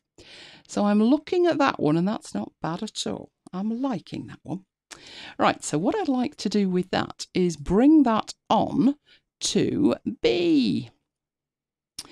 Right, so on my master B, I've got this huge graphic. Now, if you're wondering how I'm zooming in and out, I'm holding the Option key down and I'm using a magic mouse, so I'm just flicking my finger up and down. Right, I'm going to move that so it's just fitting that page, which is there. So it's on the left, on the right. Now, what I could do at this point is I could do that, but it totally changes the paper. All right, that looks great. I think I'd have it up there a little bit, but I've got it hanging off. And if I try and scale it, no, it's all going wrong. Vector cropping, the crop tool, the vector crop tool. All right, if I do that, it will actually crop that out and it'll be perfect without me having stuff hanging over the end and everything else. So that looks perfect. Now, the issue I've got at that point is, if I then, let's say for these 2 pages, instead of Master A, I would like Master B applied. Let's do that. That's not grand, is it? For a start, it's covering up the text and all kinds of problems. So what on earth's going on with this? Yeah, not good. Right, what you need to do with this, what I would tend to do with this, I know on Master A, I've got, so I'm actually doing this a very strange way, but that's because I've been doing it as a demo. Right, we know that Master A has got the page numbers on, and it's got our text frames on it as well. So we really want that one applying, don't we? I'm going to take those 2 things completely and move them onto Master B. So there they are in front of the graphic, which incidentally needs some opacity on it because it's shockingly, wrong one. Let's get my layers and take my opacity down. We want to see it, but we don't want it too much in our face. Right, I'm going to now take that and I'm going to cut that and I'm going to put it on Master A. Don't crash on me. I can see what you're doing. Don't you dare crash on me. Now, at this point, I'd still have a problem that you wouldn't see it. If you put it behind the text, then you'll be able to see the text. So make sure you keep your eye on the layers here. Right, I've got a couple of comments here. So after Adobe subscription got too expensive, $75 a month. Wow. I think you could have found it, David. I certainly hope so. One of the examples, you use a picture frame, you can zoom the image inside. You can, I'll show you that. Right, so I've got my Master A. Let's go back and have a look what that's done to my documents. Perfect. Ah, it's looking grand. Let's do that Control and W and get rid of the frames. Perfect. Absolutely perfect. But no page numbers. No page numbers. Page numbers have vanished. The page numbers are on Master B. But you can... I really have no idea what this is going to do. I've done this, you know, when you're playing around and you've tried it and it works. And then you come to do it for real and you've got real data and you're thinking it's going to blow its mind. Right, what you can do is I should be able to apply Master B to some of my pages. So let's say I grab some of these pages and I apply Master B to them. It's got Master B applied, it says. And you can see what happens. The problem is the text has disappeared, but my page numbers are there. Yeah, it's not perfect. But if I applied Master A to Master B, now apart from the fact that my text has disappeared and I have absolutely no idea why, that could be the text frames. But you can see what happens. I've got the page numbers are coming from Master B and the background is coming from Master A. And if I'd done that the right way, in other words, if I created that at the beginning and applied it that way, then I wouldn't be having a problem with the text moving around. It's your friend. Nested masters are your friend. It means you can have a design for a page with the background on it, and you can have another design that has page numbers on it, and you can nest them. I don't know if you're aware, but you can also, in here, when you're looking at this, you can actually disapply. So I'm in my page at this point. I'm actually in the preface page. I can actually see everything in here and I can just turn that off by taking a tick out. In fact, that's not having it, is it? It should be having it. It's not having it. I've had that working. Yes, I shall have to have a look at that as well. Right, okay, somebody mentioned images. Images. I always drag and drop the masters. To be honest, you don't have to. You can go in here and clear the master. You can apply masters. You can even have extra masters. So this is possibly not the best file to demonstrate this with, but I'll just show you the feature. I do it by dragging and dropping. So you saw me drag that and drop it on a page. That's one way to do it. But you can right-click and go to Apply Masters, and you get this little dialog box. You can apply Master A to the current spread, specific pages, all pages, and notice what you have down here, replace existing. but you don't need to. So give me 1 second. Let me see if I can fix all of this. Let's see if I could apply. Which one have we done now? Where on earth are we up to? I think I'd need to disapply. I should never have gone down this rabbit hole. I think I should apply master. No, I don't want to do that. I need a more simple file to demonstrate this with, but what I'll do is I'll just show it you on here, which is in your masters you can choose a master. So we've got A and we've got B. What's complicating matters for us is that A is applied to B. So I've actually truly nested it already. Do you know what? Let's do it properly. Let's go get a new file, or you're all just going to be confused, and I don't want you confused. Right, we've got something really simple now. We've got 1 page. We can't go wrong with 1 page, can we? Oh, I don't know. It's possible. Master A, master B. Let's put a lovely, pretty shape on B. And so we know which one it is, just to prove a point. So I'm not doing this now from a perspective of let's make a pretty book. No, I'm doing this so you understand what's happening. We have the letter B. It's not going to update or anything like that. It's just to say this is master B. There it is. And this is master A. Right, so go in there. This is master A. Right. Obviously, if I don't move one of these, this isn't going to work. So I'm going to move B down to the bottom. And at the moment, master A is applied. I could drag and drop master B, and now B is applied instead of A. It's one or the other. It is indeed very powerful. It's just a matter of don't do what I did, which was start doing one thing and then change your mind. Think it through at the beginning, and then it's much easier for you.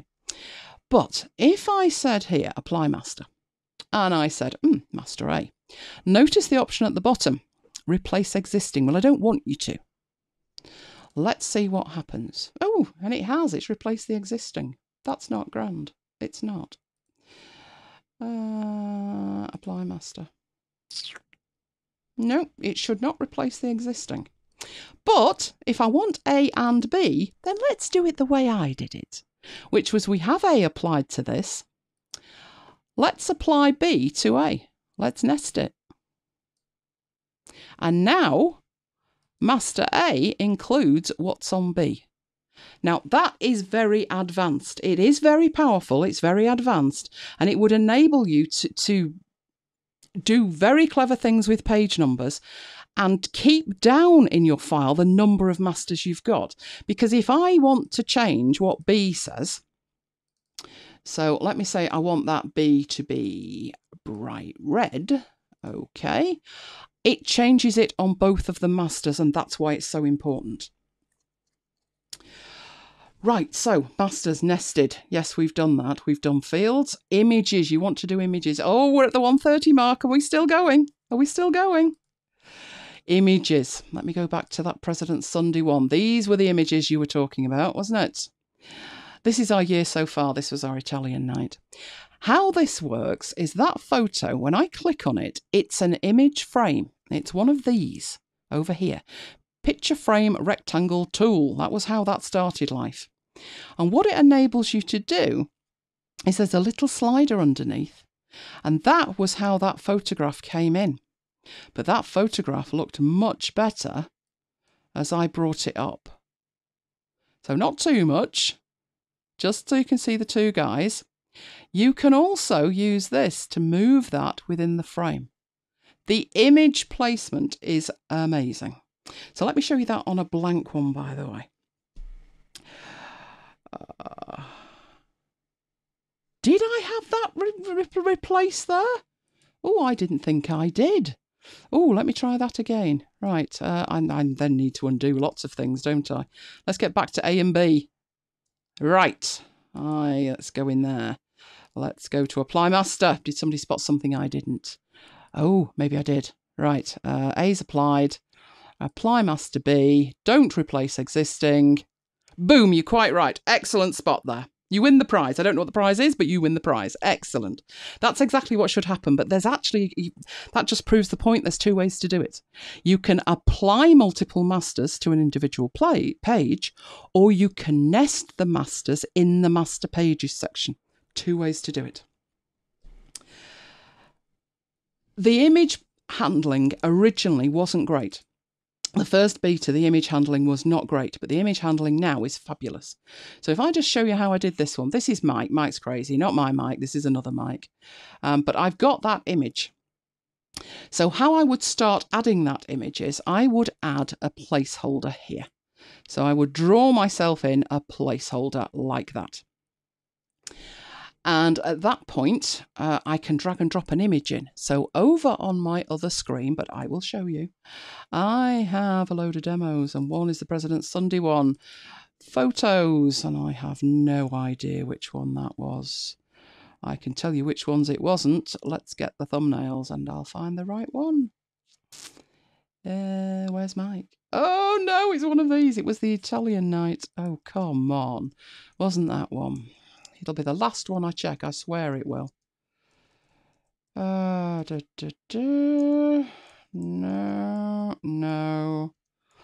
Oh, come on. There, no, that's the dog. Oh, maybe it's not even in there. I'll tell you what, we'll use the dog. We will use the dog. We will drag and drop the dog in there. Right, so that is actually the kind of image that you might want to work with. So first of all, Mike's head's in the right place. The dog might not be, but Mike's head is. But I can zoom that up. Hang on, that's not what I'm trying to do. Let's zoom in a little bit. I can zoom up the image, zoom down the image. Obviously, you want it to fill the frame, which is about right. I can move it within there. I could even rotate it fractionally. So if it meant getting more of the dog in, I could do that. You also, if you notice here, have the 2 handles. The inner one is letting you scale the frame and not the image. The outer one scales the whole thing. So if I wanted to be able to bring this one back in, don't know if you know about your shortcuts as well, but I need to play with the stacking order a lot. Command Shift and square bracket brings it to the front. Command Shift and other square bracket, left square bracket, sends it to the back, like that, forward, back. Leave the Shift key off and it will bring it up 1 level at a time, eventually getting it to the top. So the images are absolutely amazing. The image placement is stunning. And as you can see from that, I had that about there. And I placed all of those images in that way. And all of them were placed like this one. If I go into that, I did scale that one. So let's just click once on it. That's the original image scaled up, and I just had to make sure I had everybody in it. But I was able then to squish that down a bit, or make it a little bit smaller at the bottom like that, and not affect the actual photo. So the images are absolutely brilliant. Right, so images. Now there was, let's have a look at that. Oh, images if you need images. If you haven't got images, you might not have images. Let's get a blank file. There's a blank file.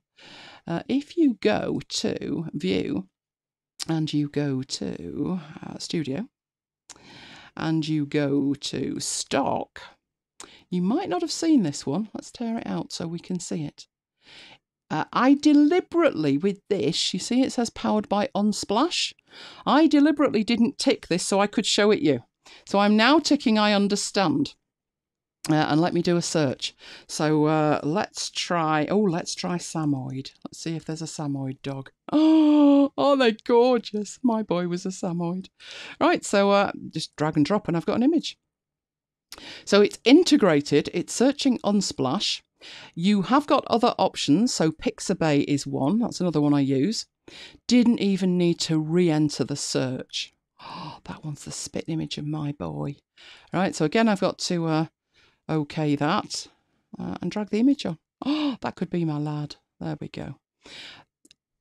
If you think about it, even if you subscribe to Adobe, you have to pay extra for the stock. So you've got Unsplash, you've got Pixabay, and you've got Pexels. So again, I might need to do that. Yep, I understand. And drag and drop the images. So be very careful about the image rights, etc. But you've got access to that in there as well. So the image handling is nothing short of amazing. Now, I did promise before we went, although we're still going, aren't we? There's people crying, waiting for me to stop. Links. You need to know about links. Do you need an account to those sites to use them? I do have an account for some of them, but in here it doesn't seem you do. I would imagine it's using the API and the call that's going through to it is just indicating it's going from Affinity Publisher and it's doing it that way. I do have an account for one of them, Pixabay, but not the other two, and it's letting me use images. So no, I don't think you do for that. Right, let's get rid of that. Let's sadly delete all the dogs. Oh, bless. Oh, in fact, you know what? I'll leave them there because I'm going to move on to a different one now to show you links. Let's show you a link. Let's imagine in here, suspend your disbelief, right, that I want to put a link to Mike's email and my email, and when we send this file out via PDF, people can click, send us an email. There's also in there, if you notice, mention of a website there. So I will copy that like that. You can in here now, this was added. You can go down to here and go interactive and say insert a hyperlink. You need to specify the type of link, so it's a page link, an anchor link, a URL, a file, or an email. Obviously, in this case, it's a URL. You put the URL in, and you can specify a style. So you don't have to have a style. We'll leave it at the hyperlink style and click OK. And that changes the colour and makes it underlined. So you now have a clickable link, which will be clickable if I take that out to be a PDF. So links are your friend. Let's go to that one there. Do the same again. Text. Interactive. Insert hyperlink. What kind? Email link. What's the email address? It's my email. And OK. And now when that is put out, it'll be able to send it to me. So that was links. But I did promise, didn't I? Do I need to show you how to export? Do you know how to export?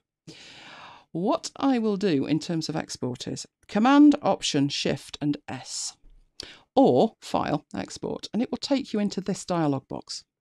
It's nowhere near the export persona of Designer, which needs to be completely different, but I will choose in there 400. I will choose Pages. I'm not sure if this is my final one or the one I've been demoing, and I'm good to go. So it's calculating the size. It's going to be pretty hefty, I'd imagine, with all the images that I've got in a minute. And then export it. And I will put that on the desktop. So it has a good think about it. It's working out compression. It's working out everything else. You'll notice there were no errors. I have seen errors. It will report to you whether you have overflowing text and things like that. But there was no errors on that one. And it's done. It's on my desktop and there it is. So let me open that up. This looks like the one I edited. It's got green on it and all kinds of other things. But if we go to this one, there is the link to the website. So click that and it's opened up on my other page. In fact, where's it gone? There we go. And that one will probably, I daren't click that. It'll open up my email and we'll be there all day trying to close it. Right. Hello, Andreas. You're late. You're very late. An hour 41 we've been going, but we're not finished yet. No, because we've done that now. This is just pure alchemy and magic, this next bit. I will finish on this one before, well, I would say before it's dark, but it was dark hours ago. Right, let's go to Publisher. And let's use this file as an example. Can we do this one? I think we probably could. Let's tidy it up a bit. Let's get rid of some of this stuff we've been playing around with. Let's get rid of it. Let's make that back to blue before I get shot for using the wrong colour. Do we have a file? We do. We do. We've got a great file there. That's the final file. So I'm going to save that file. Now, I'm also, because I have no idea where I saved that, I really have no idea. Let me see if it's in my demo folder up there. No, clearly it's not that one. Oh, is it that one? It is. I think I've saved it over the wrong one, but never mind. Right, that's my file, my Affinity Publisher file. And it is timed and dated right now. That's the file. That file is local on my hard drive here. It does not need to be there. Not for this next bit of magic, it doesn't. So I'm going up to my Google Drive. It doesn't need to be there either. It needs to be, best place for it at this stage is iCloud Drive. Within iCloud Drive, probably Affinity Designer. Now, I have no idea if I've got that in there already. We'll find out. It was called Precedence, wasn't it? So if I type presentation, no, we're all right. We're all right. So I am going to take that and I am going to pop it into the Affinity Designer folder. Right, if I type in Pres now, there it is, and it's uploading it. It's quite hefty. It's 120 odd meg. So it'll take its sweet time to upload. But while it's strutting its stuff, I can show you some things. I can show you magic while it does its stuff. Let's move some of this stuff and get a light on. I wonder if anybody watching on the video is still alive. But I know you're still here, alive, so that's absolutely fine. Right, I've got this here. Let me do my multicam magic. Let me get my webcam on. There we are. There's the output. The output's on the wrong screen. Got to love tech. Let's get the output on the right screen. You can see my lovely poppy plate. That's my router. That's my wireless thing. Right, we make that a little bit bigger. Go on. Perfect. Right. Right, I am moving this. I am bringing it over here, and there it is. There is the final printed copy. Came back today. So let me, can you see it there with the light? That's not bad, is it? Right, let's move that over. That's what it all looked like printed out. There it is. That was printed to a PDF and then printed to a printer from there. So you can see that is pretty accurate. Look, it lines up perfectly. I was amazed. I was absolutely amazed. So while we're uploading, let's just have a look at the finished product. There we go. Right, how are we done at this point? Because we'll be going back to that in a minute. Right, let's get that off. Are you done? Oh, you're done. You've uploaded. Marvellous. Right, let's get you out of the way now. Who wants to see some magic? Let me know. How do you bring up the Unsplash? You go to, let me show you. Let me show you. Publisher. You go to View. You go down to Studio. You go down to Stock. And your Unsplash, your Pexels and your Pixabay are in there. Okay, so magic. We wanted magic, didn't we? Let's do some magic. Right. I am starting the magic right now. I need to go into there, and it's complaining. Right, let's do that. Let's do some magic. Hello, iPad. Hello, iPad. There's my iPad. Right, let's make this big so you can see it. Although it does have a nasty little habit of rescaling itself. It annoys me. But it won't be told. Right, that's my iPad. Obviously, I do not have Publisher for iPad. Publisher for iPad does not exist. That's not a problem, though. Brace yourselves. You can edit your Publisher files today on the iPad if you have Designer or Photo. So, I will go into Designer. That's why I uploaded it to iCloud. So it's having a think about it. No files in here yet. You might notice if you've used this before, the interface has shrunk. The idea is it now works on the iPad mini. That's why the interface has shrunk. So I'm tapping that plus in the top right-hand corner, and I want to import from the cloud. I can either import or I can open from the cloud. Probably safest to import it though. So tap on import. And I have all kinds of stuff in here. But you know that I put that in the Affinity Designer folder, which has got quite a lot of stuff in it. So I can search for it as well. It was called Presidents. I've got, oh, look at all that. Got my Elvis Presley stuff in there, the lot. But where's my President's thing? Here we go. President's Sunday. Why have I got more than one? Oh no, which is which? Oh, the original. Luckily, I know it's that one, because I can tell from the time. Now, this has got to download the 140 meg that we've just uploaded on the other one. Right. Is it coming? It is indeed. Affinity Publisher for iPad will be with us in 2020. Or, according to Affinity, it will be. So it absolutely is coming. They already confirmed that. They confirmed that yesterday. But you will need to know the trick to edit it right now. So let's download this and let's see about what you can do to edit it. There is one little gotcha, and I don't know why they haven't mentioned this little gotcha. But hopefully we'll see the little gotcha, and then I'll be able to explain how to fix it.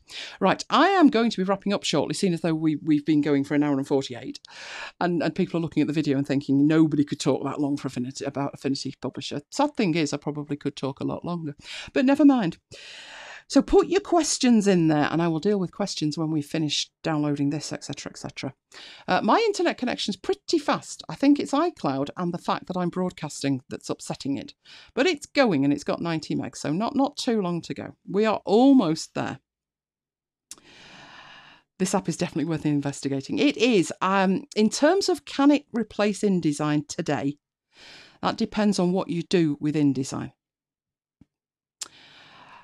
And what I mean by that is if you have specific pre-press requirements, or you have to bundle something up, or you do something very specific with it, maybe it's not quite there yet. But I would say to you, stay with it. They've worked miracles with it in the last 10 months while it's in beta. So the future is bright. Plus the fact you've got this StudioLink now where you can... It will just save so much time that you don't have to take the images out to edit them and bring them back in and all of that. It's just there. That is the new interface. Oh, come on. You're having a rare old think here, aren't you? Getting there.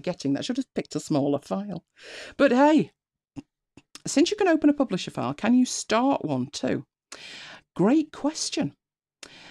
You could, on your iPad, away from the office, start working on something in Designer, and you could then get back to the office and you could open that Designer file in Publisher and it becomes a publication.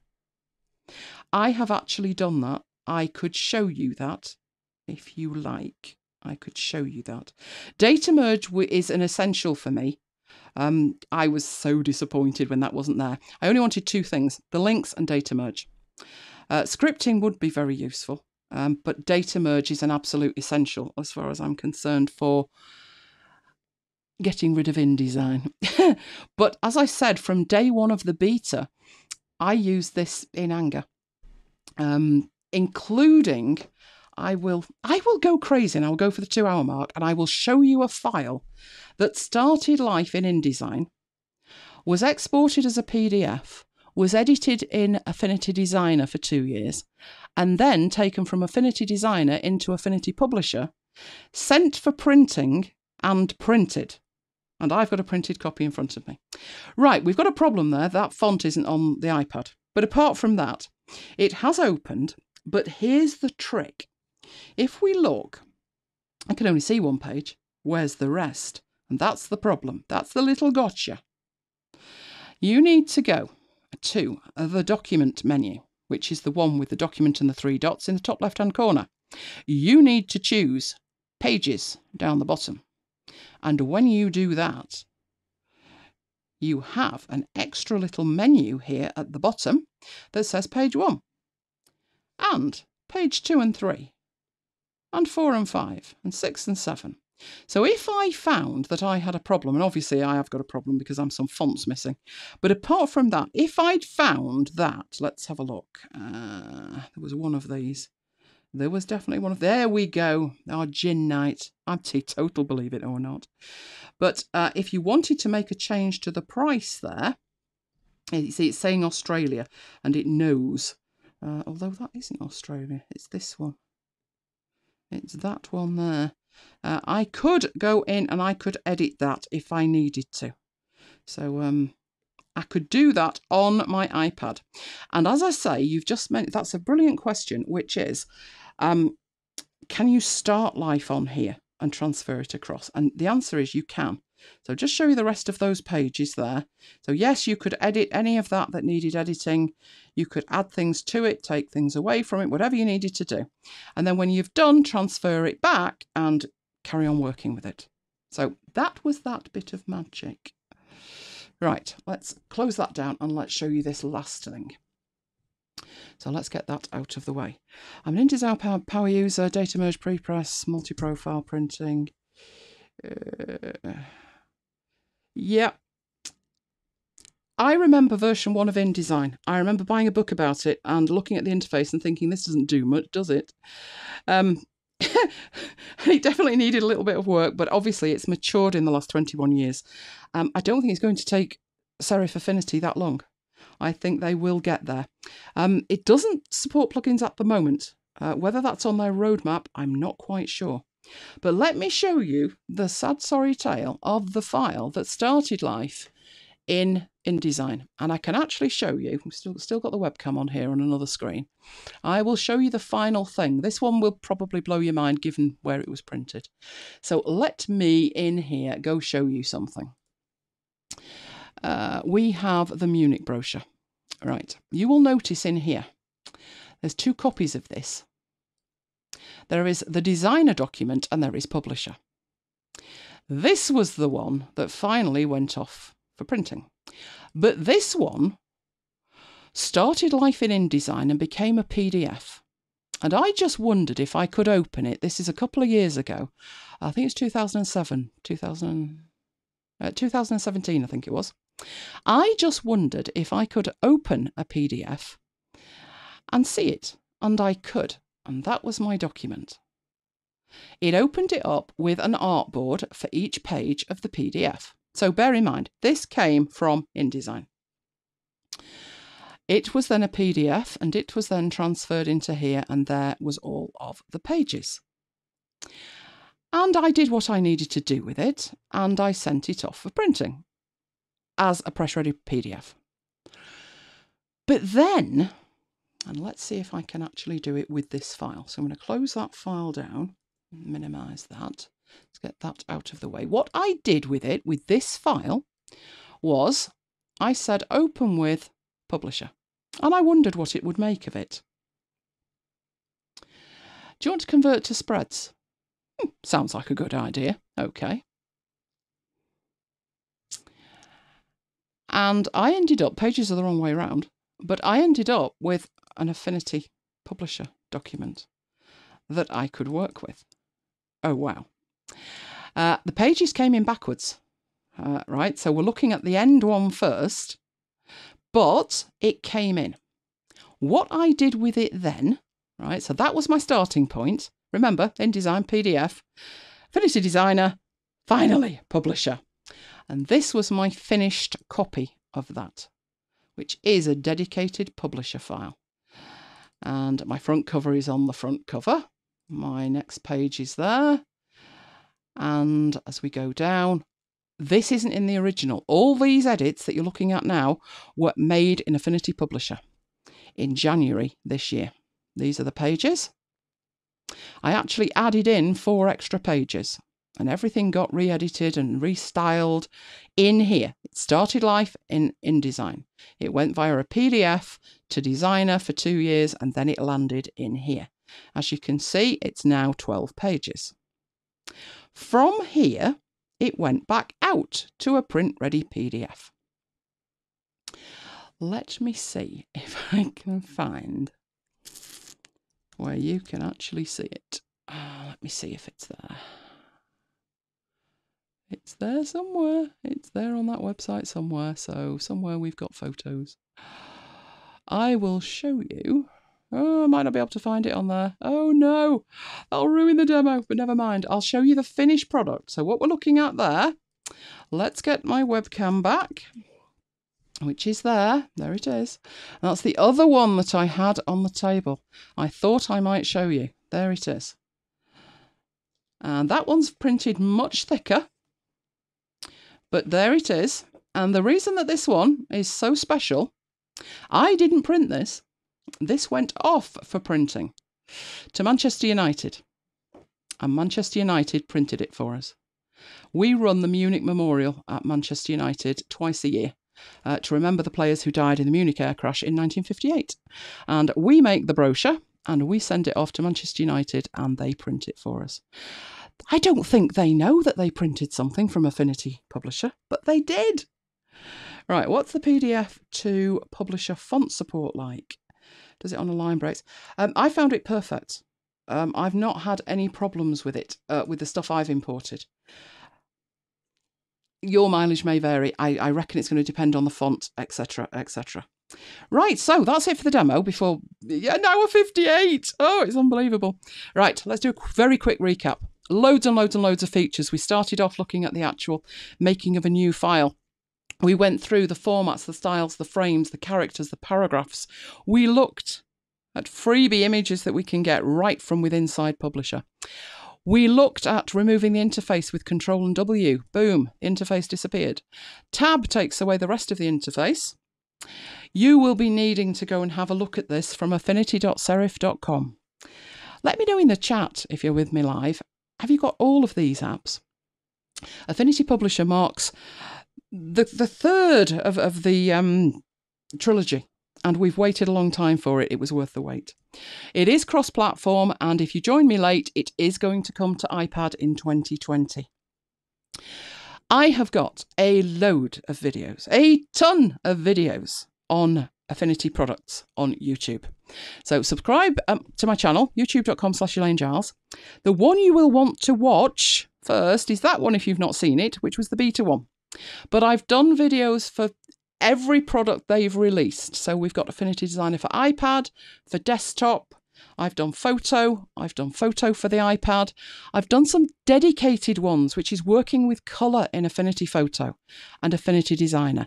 Everything that's in both of those is just as applicable to Publisher. And I will do one on colour in Publisher. But those are the applications that will change your design life. No joke. No joke. Affinity are amazing and the work that they're doing is amazing. So thank you for being with me. If I just hold on for another 6 seconds, we've done 2 hours. So let's hold on for those 6 seconds and let's just do that. I hope you have enjoyed that. If you have, let me know. Contact me or leave me a thumbs up. Give me a thumbs up. Let me know that you like that tutorial. And contact me. Let me know what you want to see. And I will do that. I love training. It's what I do and I really enjoy it. So thank you very much for being with me if you have been with me live. We're going off into Q&A now, but blissfully for people on the replay, I might edit the video at this point and spare you the rest of it. Now we're into the 3rd hour. But on the other hand, I might not, in which case you just have to press stop. So I'm going to go quiet for a little bit of a fraction of a second so I can get the edit out. Probably better if I hadn't have told you that, wouldn't it? But never mind. If you're heading off now, I'll see you next time.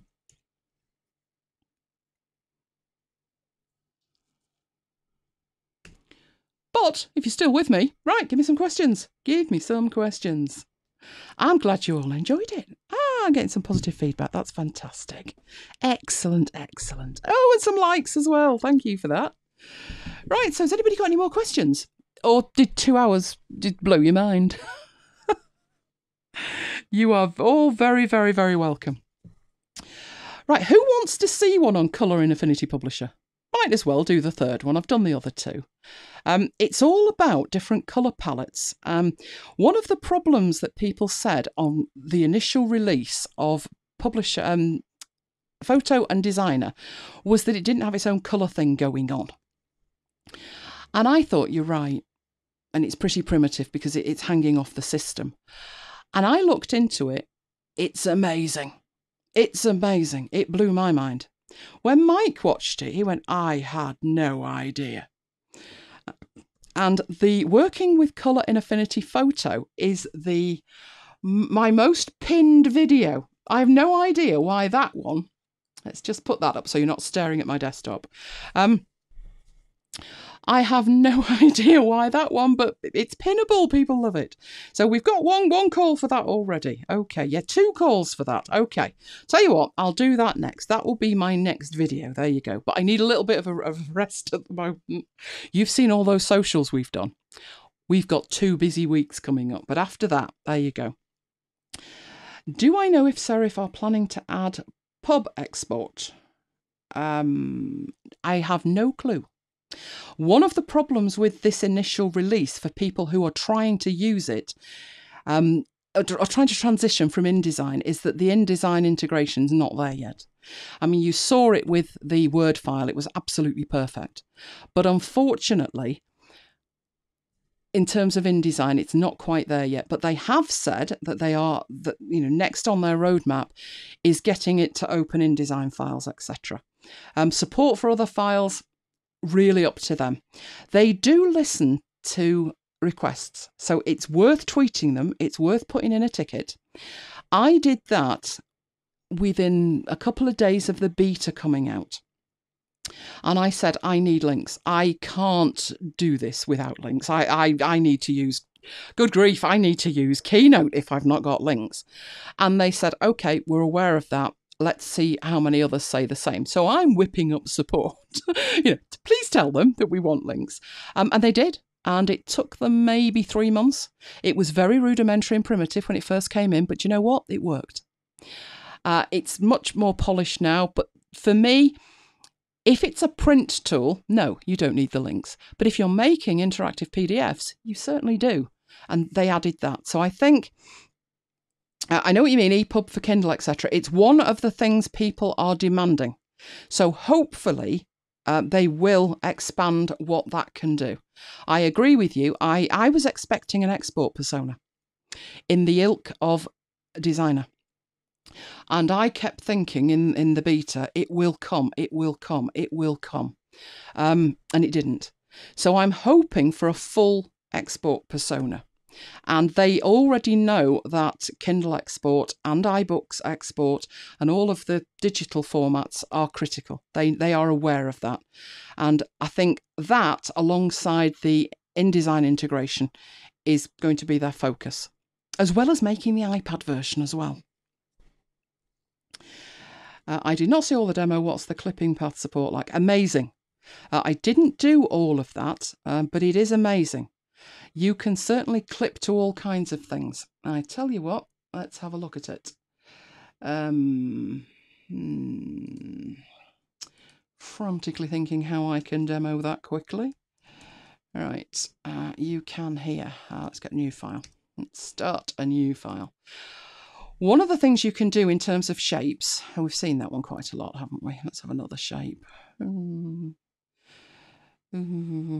no, we need something spectacular. Let's do a star one. Right, that's just a shape at that point. It's smart in that you can go in here and you can edit this kind of thing. Well, you're supposed to be able to edit it. Come on. Why don't you click? There we go. Yeah, you can do all of that. But at the moment, it isn't doing much else, is it? But you can do magic things with that. So I'm going to put one up there, duplicate that down there, and show you the first thing you can do. Right click on that, and you've got your convert to curves, as you would expect, but you've also got convert to a picture frame and convert to a text frame. So now you've got a star-shaped text frame. So we could literally put in there the quick brown fox. Fox jumped over the poor dog, lazy dog. There we go. And duplicate. There you go. In fact, you know, I didn't even have to do that. What you can do when you've got a frame is go to text, insert filler text, and it will do it for you. Mine fitted better, but there you go. And this one up here that I've turned into a picture thing, you can there. Let's go get a picture. Where did my finder window go? Oh, I closed it. That wasn't clever of me, was it? Mind you, I had finished the demo in my defence. Right, let's go and get my data. My data is there. President's Sunday. Pickies. Let's just randomly pick one. Let's pick, oh, the cake one. We went out and we had some cake. So I'm dragging and dropping an image and it will clip it into there, and you've got all of the same options. You've got your zooms. So let's get it there. You've got this to drag it around so you can get it all in there. You can even do that and carry on editing it. It's amazing. Now, in terms of the original question, which was clipping, you can... One of the things they showed you on this demo, which was pretty stunning, let's get rid of that. Yeah, pencil, let's do that.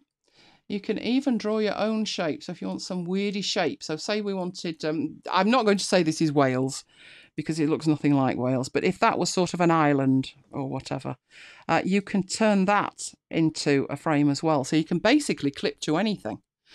So hopefully that gives you an idea just how powerful it is. Let's go back to that now. We'll carry on answering questions. Right. Many scripts written for InDesign use grep styles a lot until I can do that. Well, grep is already in there. Let's see what it can do with the styles and stuff. I will have a look at that. They are aware of that, and they took the time to add that. And I remember saying to Mike, I can't believe they've added grep capabilities and there are no footnotes and endnotes in it. Not that I particularly use footnotes and endnotes, but that's not the point. It was I thought the grep would be far more difficult to add, but they did add it. Designer's export persona took a while to understand, and I love it.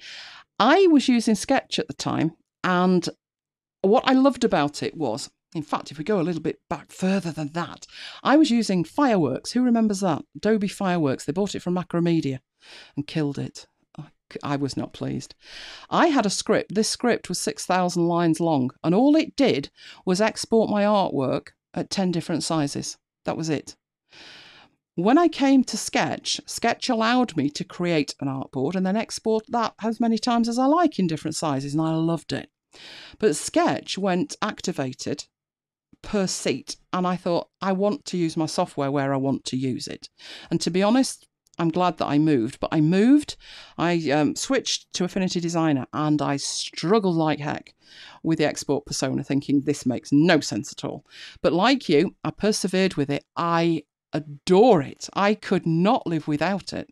The export persona is nothing short of stunning in Designer. If you don't understand it and you'd like a session on that, let me know, because I love talking about that. That's my favourite feature. Absolutely love it. Tagging and script labelling would be helpful. It would, and I'm sure it will come. This, as they said yesterday, this is their words, not mine. It is absolutely only the start. And the way they've gone, when you think 4 years ago they released their first Mac-based product, because before that they did do Page Plus. I actually knew about Serif in 1992 to 1994, when I was on a PC and I won a competition in a magazine, and I won a copy of Page Plus, I think, and they're one of their other apps. And I thought it was a really good app. But when they started bringing the stuff out for the Mac, it was unbelievable. And obviously now it's cross-platform, which these days it needs to be. Nobody really cares anymore what your platform is. I've got a Windows machine, I've got a virtual machine, Mike's got a Surface. So he actually edited that President's Sunday thing this morning. He hasn't even bought the Mac version yet. He installed the version that he did buy on his Surface, and he took the file with him. In fact, because the sharing is so shocking on iCloud, we actually piggybacked our files on Google Drive, and we worked on the files together. Right, let's have a look. Just a photo plus pub. That's all you want, is it? That's it. That's absolutely it.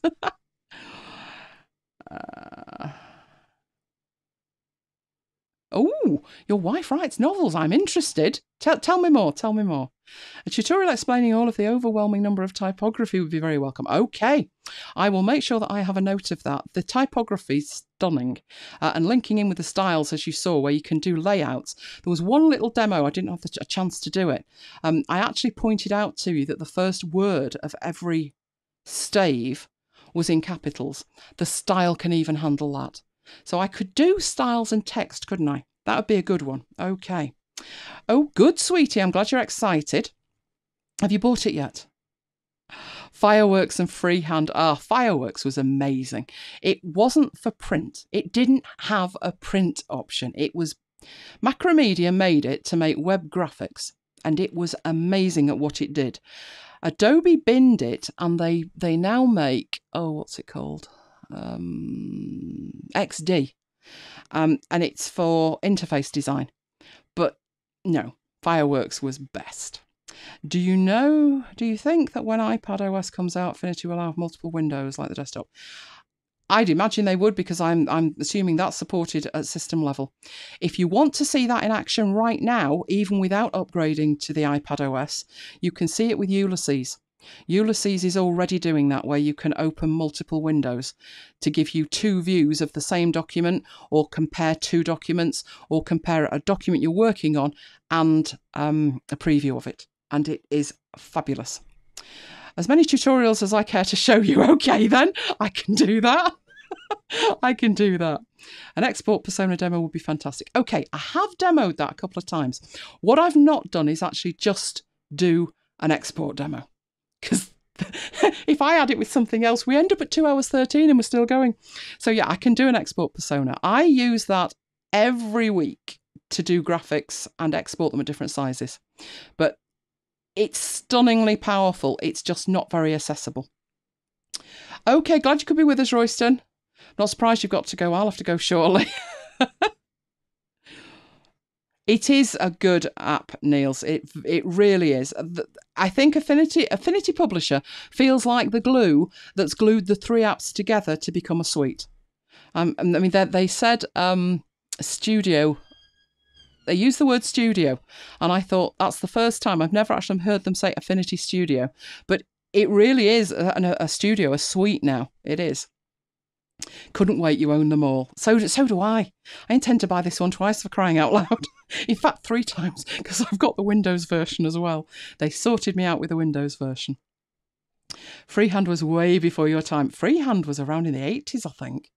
I didn't use Freehand too much. I used to use Corel Draw, which incidentally is now available for the Mac. Before you get excited, it's around £500 a year. It's subscription. It's hideous. It's so expensive. I think maybe the 500 is a purchasable one. It was, let me think. Oh, I know. It was $18.99 a month just for one app. Hideous.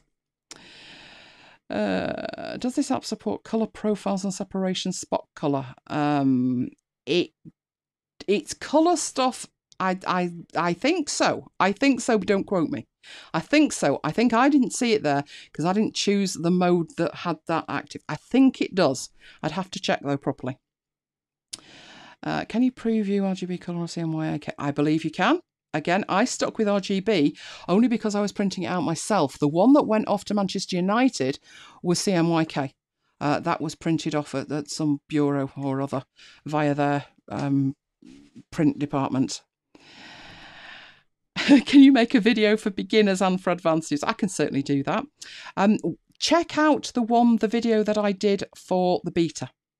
There was a lot of stuff in there that took you through from the very beginning. I think what would be better, I mean, what happened with this one was, I thought, oh, it's out that day, I'll do it the day after. That's what I'll do. And I started getting deeper and deeper into it, thinking, how am I going to squeeze this into a demo? There's so much to see. I think it would be a good idea if I took a project and actually took you through making an entire project from the very beginning, how to make the initial setup, how to edit the setup, that. So I could do project-based demos. That would probably work well. Do you need 3 apps? You do if you want the full integration between them. That was what I was talking about when I talked about this StudioLink. I'm not sure what you'd see if you didn't have the 2 other apps installed. I'm guessing you'd see that message that asked you to purchase them. So you would have a certain basic, well, you'd have all of the publisher tools, but if you didn't have Designer or Photo, you wouldn't be able to switch modes and then just edit seamlessly. All of them at the moment, so it's not just Publisher that's got 20% off at the moment, they all have So everything that serifs sell is 20% off right now. So now would be a very good time to buy the others if you don't already have them. They are 20% off in all of the app stores, and they're 20% off direct from serif. So now is a very good time to buy. I intend to head off to their store tomorrow and look at the fonts and assets that they have. I buy those and then I use them in demos. Can make a video, yeah, I've done that one. That's what I got for updating the other apps. Okay, so do we have any more questions? The chat's been lovely tonight. It's been great you've been chatting away. Yep, I mentioned that at the beginning. That's exactly what happened to me. It said it wasn't installed. It needs to be 1.7.1. And what happened was they put that in the App Store. They had it ready to go yesterday. But when I did my update before I bought Publisher, it wasn't the right version. I needed the version that was released after they released Publisher. So make sure wherever you've bought it from, you are up to date with 1.7.1, and then you shouldn't see that message. What are your thoughts on Photoshop for iPad, even though it's not released yet? Do you think Affinity Photo for iPad will still be leagues ahead?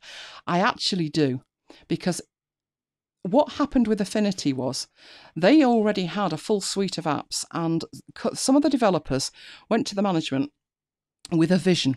And they said last night, what we've got now is the beginning of that vision. What Adobe keep doing is changing their mind. They don't seem to have a vision. It just seems to be, can we get Photoshop on the iPad? And they're not taking into account that the iPad has a different interface and a different ideology, a different way of working. They're not going back to the drawing board and starting again. Affinity did do that. Their vision is incredibly clear. They have said in the past that the applications share 80% of their code. And that makes for fast development. So I think it will still be leagues ahead. From what I recall, won't you also need a subscription for all of the features on iPad? So I think Adobe need to come into the real world with the rest of us. I also tend to avoid subscription software, although having said that, there are some exceptions. I pay for Ulysses on subscription. What else do I have on subscription? I have Microsoft Office on subscription. Because Office is, if you consider that the storage space you get on OneDrive would be X price, then the price that storage would be anywhere else means that you get Office for free. So I don't mind paying a subscription for Office because I think it's good value. But when you consider your Office subscription, I pay £48 a year for Office and 6 terabytes of storage. My Adobe subscription is £600 odd, and I don't get anything like the utility from it. So it's going as soon as I can get rid of it. Yes, you do need to open them. Mine was twofold. I needed the very latest versions and I needed to open them. But I thought it was worth putting in the presentation at the beginning because I saw people on Twitter playing holy heck that they couldn't get it working. And I thought, well, you need to update and then you need to run it. They should have me on their payroll. Do you know what, John? I didn't even get invited to the launch yesterday. I think that's shocking behaviour. But I did sit here with my feet up and a Magnum ice cream while I watched it. So I thought, well, at least you're comfortable. I think the shared file format was the main vision and it has enabled it to leverage the rest. Can it be used with the Pages document? Do you know, I was going to try that. And I didn't get a chance. Let's see if it will... let's get a text frame on here. Let's share the desktop again and let's see if it will take a Pages file. Let's get rid of that. Let's get a text frame in there. I'm reckoning not, but I will show you a way to do it. So I've got my text frame there. Next, I need a Pages file. So let's make a new one, a new blank one.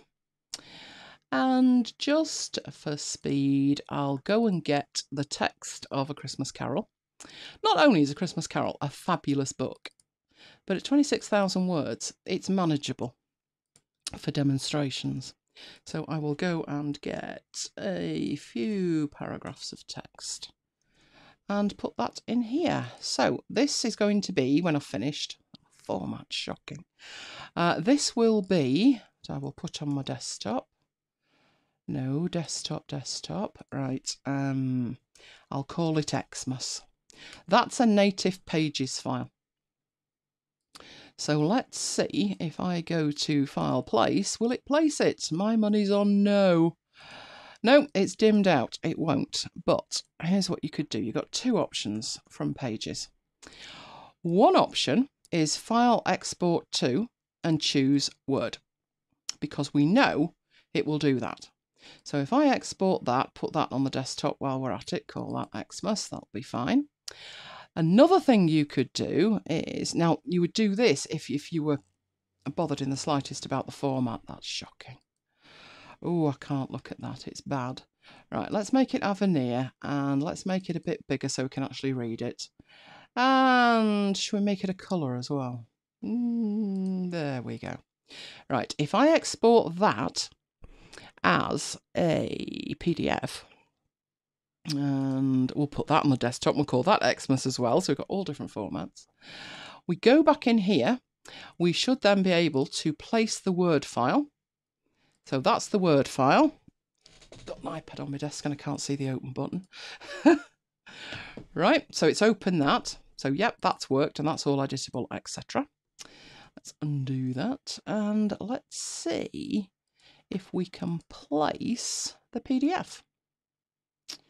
There it is, that's the PDF. Can't see it's the PDF. But if it's blue, hey, it's the PDF. And there we go. So we've got that in. Let's squeeze that down. And there's the PDF.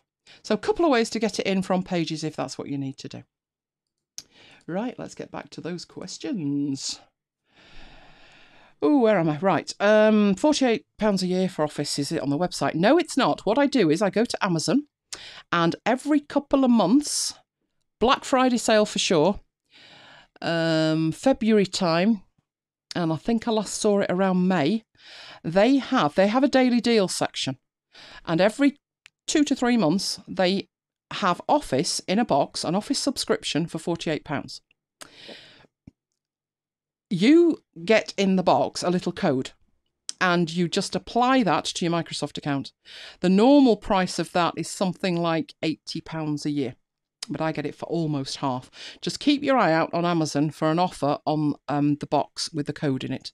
They will send you an empty box with a piece of paper in it. It's criminal. And you just redeem it and you get it really cheap. Why not a complete switch to Affinity right now? Curious, you still need Adobe. It's the odd item and it's definitely not worth the subscription. One issue I've got is all the files that I've got from the last 20 odd years, which I just haven't had time to convert. Obviously, Affinity Photo will open photos, Photoshop files, and Designer will open Illustrator files. The InDesign files are more of an issue. I also have used over the years Adobe Audition for audio editing. So we don't as yet, who knows what they've got planned, we don't as yet have video editing software from Affinity or audio editing software. And I was using that. I have since switched my audio editing, and I was never really a big user of Premiere to start with. So basically the only thing that's left is InDesign. And as soon as I can, I will. When you click the other personas, are you in 50% of Photo or Designer or 100%? Well, your menu says Affinity Publisher, but everything else that you work with is 100% of the other app. That's what was so amazing about it. Can Affinity Publisher import Word character styles? Oh, character styles. Now, it does import styles. I guess so. I haven't checked it to that level, but you know what? I'm liking the idea of doing a thing about styles and text. So that's one of the things that I can check for that. I'll absolutely check that for you. Ah, Paul, you're late. Will you manage the replay? Where are we at with the replay? We are 2 hours 26 in. Oh, fabulous. We got a bit carried away, Paul. We had a fabulous, fabulous time. Would now be a good time to mention we've also got an after hours tomorrow night. Amazing Windows and Mac. I suppose you can use the same file. You can. Yes, I did that today. That file that we looked at, that President Sunday one with all of the photos in, it started life on my Mac. I made a PDF of it, but in case there was any changes needed, when I sent it to Mike, who was taking it for printing, I said to him, here's the PDF I've created, and here's the original file. He put it on his Surface, and there were 2 changes he wanted to make. So he made the changes on his Windows machine, recreated the PDF, and it went off for print. It's exactly 100% compatible between Windows and the Mac.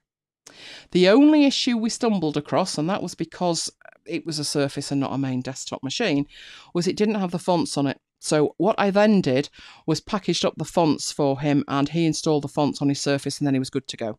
You saw on the iPad when I did that bit of magic that there was a font missing. But you can install any fonts you need straight within Designer on your iPad or Photo, and you wouldn't then have that problem.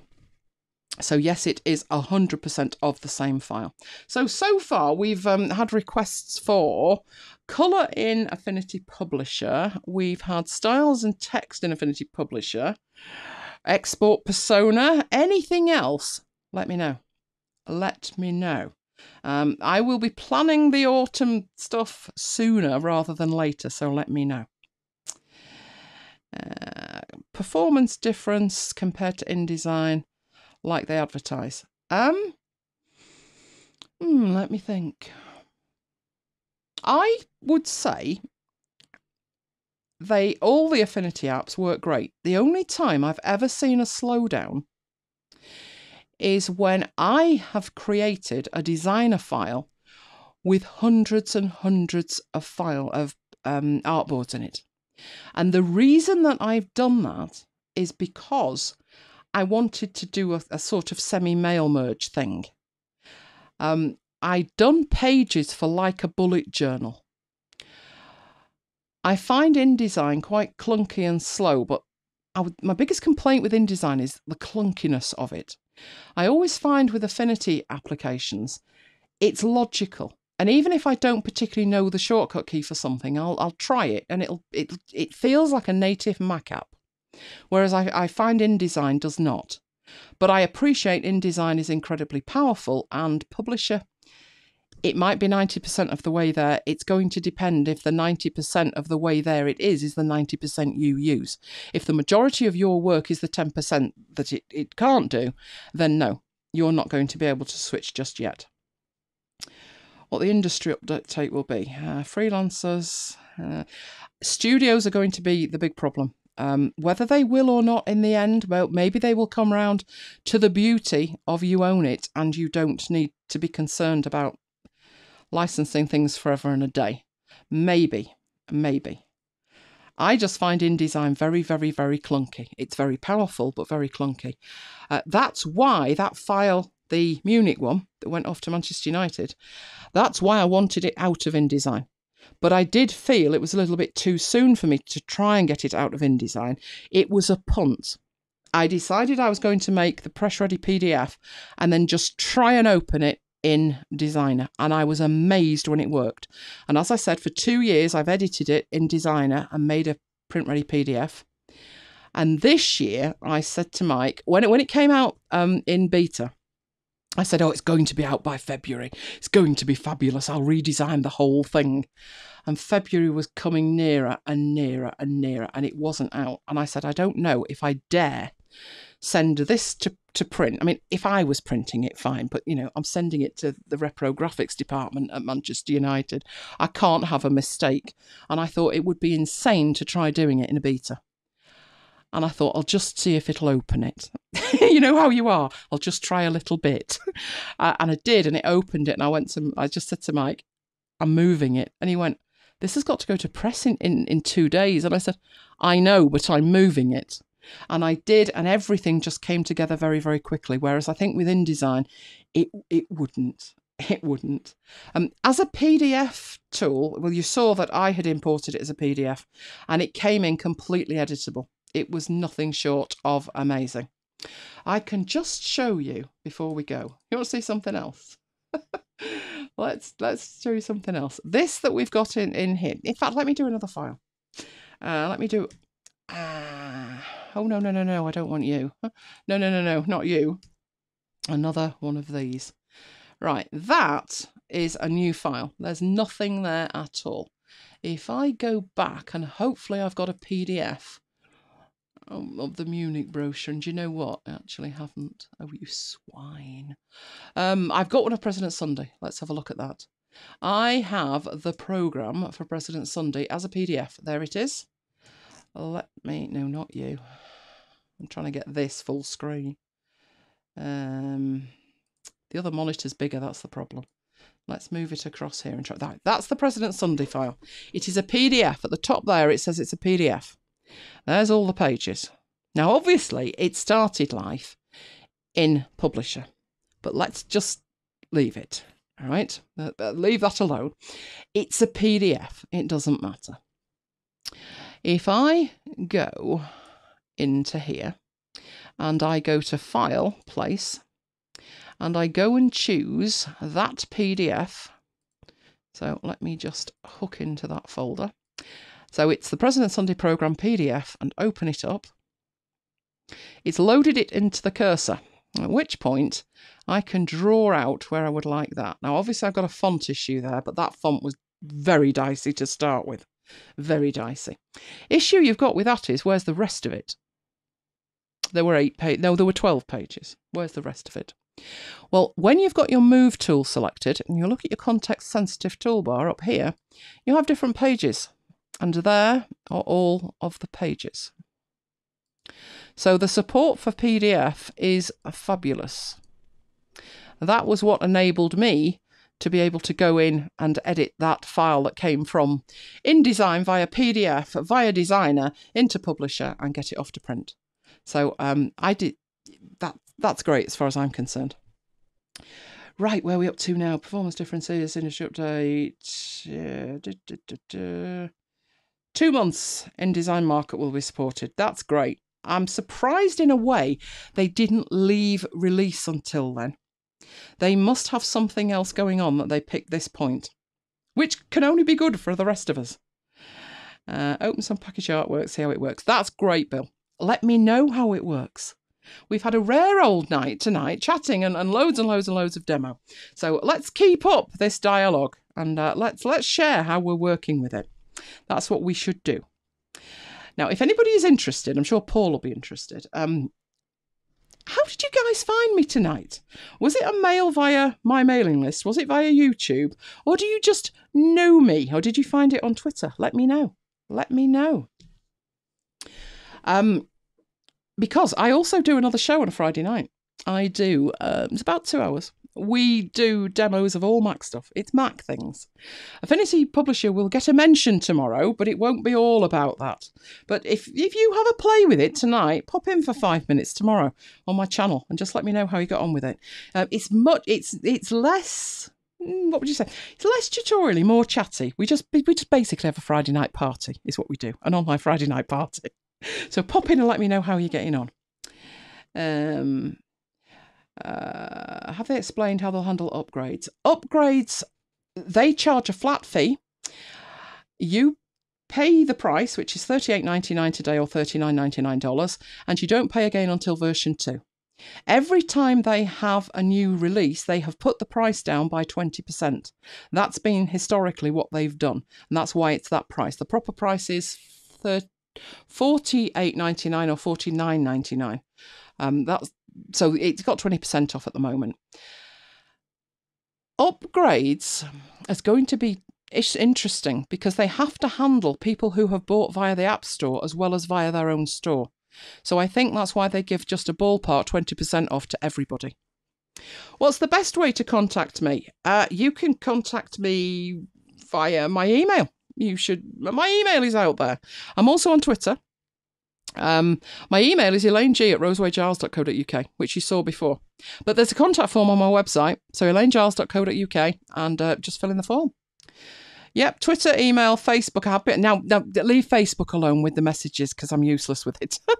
I pop in every 6 months and think, oh, somebody sent me a message. I'm not good with Facebook. But I am on LinkedIn, I am on Twitter, I am on email, I am on YouTube. You can get me all those ways. Yep, you're saying that everything up to version 2 will be free. Yep, they've already stated that. That's their policy. For 4 years, they've been giving us free updates to Designer, and they're at 1.7 with that. I am quite happy to throw money at them. Just keep them going. They also announced yesterday, if you missed it, at the point they released the beta of Publisher, they had 1 million users worldwide, and they announced last night that in the last 10 months, that's gone to 2 million. I do hope Adobe are worried. Oh, you searched for Affinity Publisher and found it live. In that case, Drown the Witch, you need to go back and check the other video that I did, the one for the beta. There was a load more stuff on that. And you got a mail alert. That's good. That's good. The last Mac Bytes live, so you were with us for that, Paul. That's excellent. You thought it was the original one. Oh, wow. No, this has been the update one. And you're new to it all. Oh, I'm glad you watched the Affinity Live. The Affinity Live was well worth watching. I know we had somebody on here before who was saying had no sound, and I had no sound at the beginning. Oh dear. Best live video you've ever seen. Thank you very much. That's wonderful to hear. Means a lot, that. I went in and I checked my comments the other day, and sometimes you honestly wish that you haven't. The one at the top said, very annoying voice. And I thought, thanks for that. Did you enjoy the tutorial? So I went down the list and there was another one and it said, absolutely fabulous. Love your voice. And I just burst out laughing. I am not to everybody's taste, apparently, but I'm glad that you're here with me and I'm glad that you've enjoyed it. And my comments do give me a laugh at times. They keep me grounded, put it like that. How many machines can a user have one user license on? Good question, Bill. Right, if you've bought it from the App Store, Apple's policy is as long as you're logged in with your Apple account, you can have it on as many as you like. I'm not sure what Microsoft Store policy is, but that's Apple Store policy. From Affinity, they give you a license and you need to verify that license at the point of install.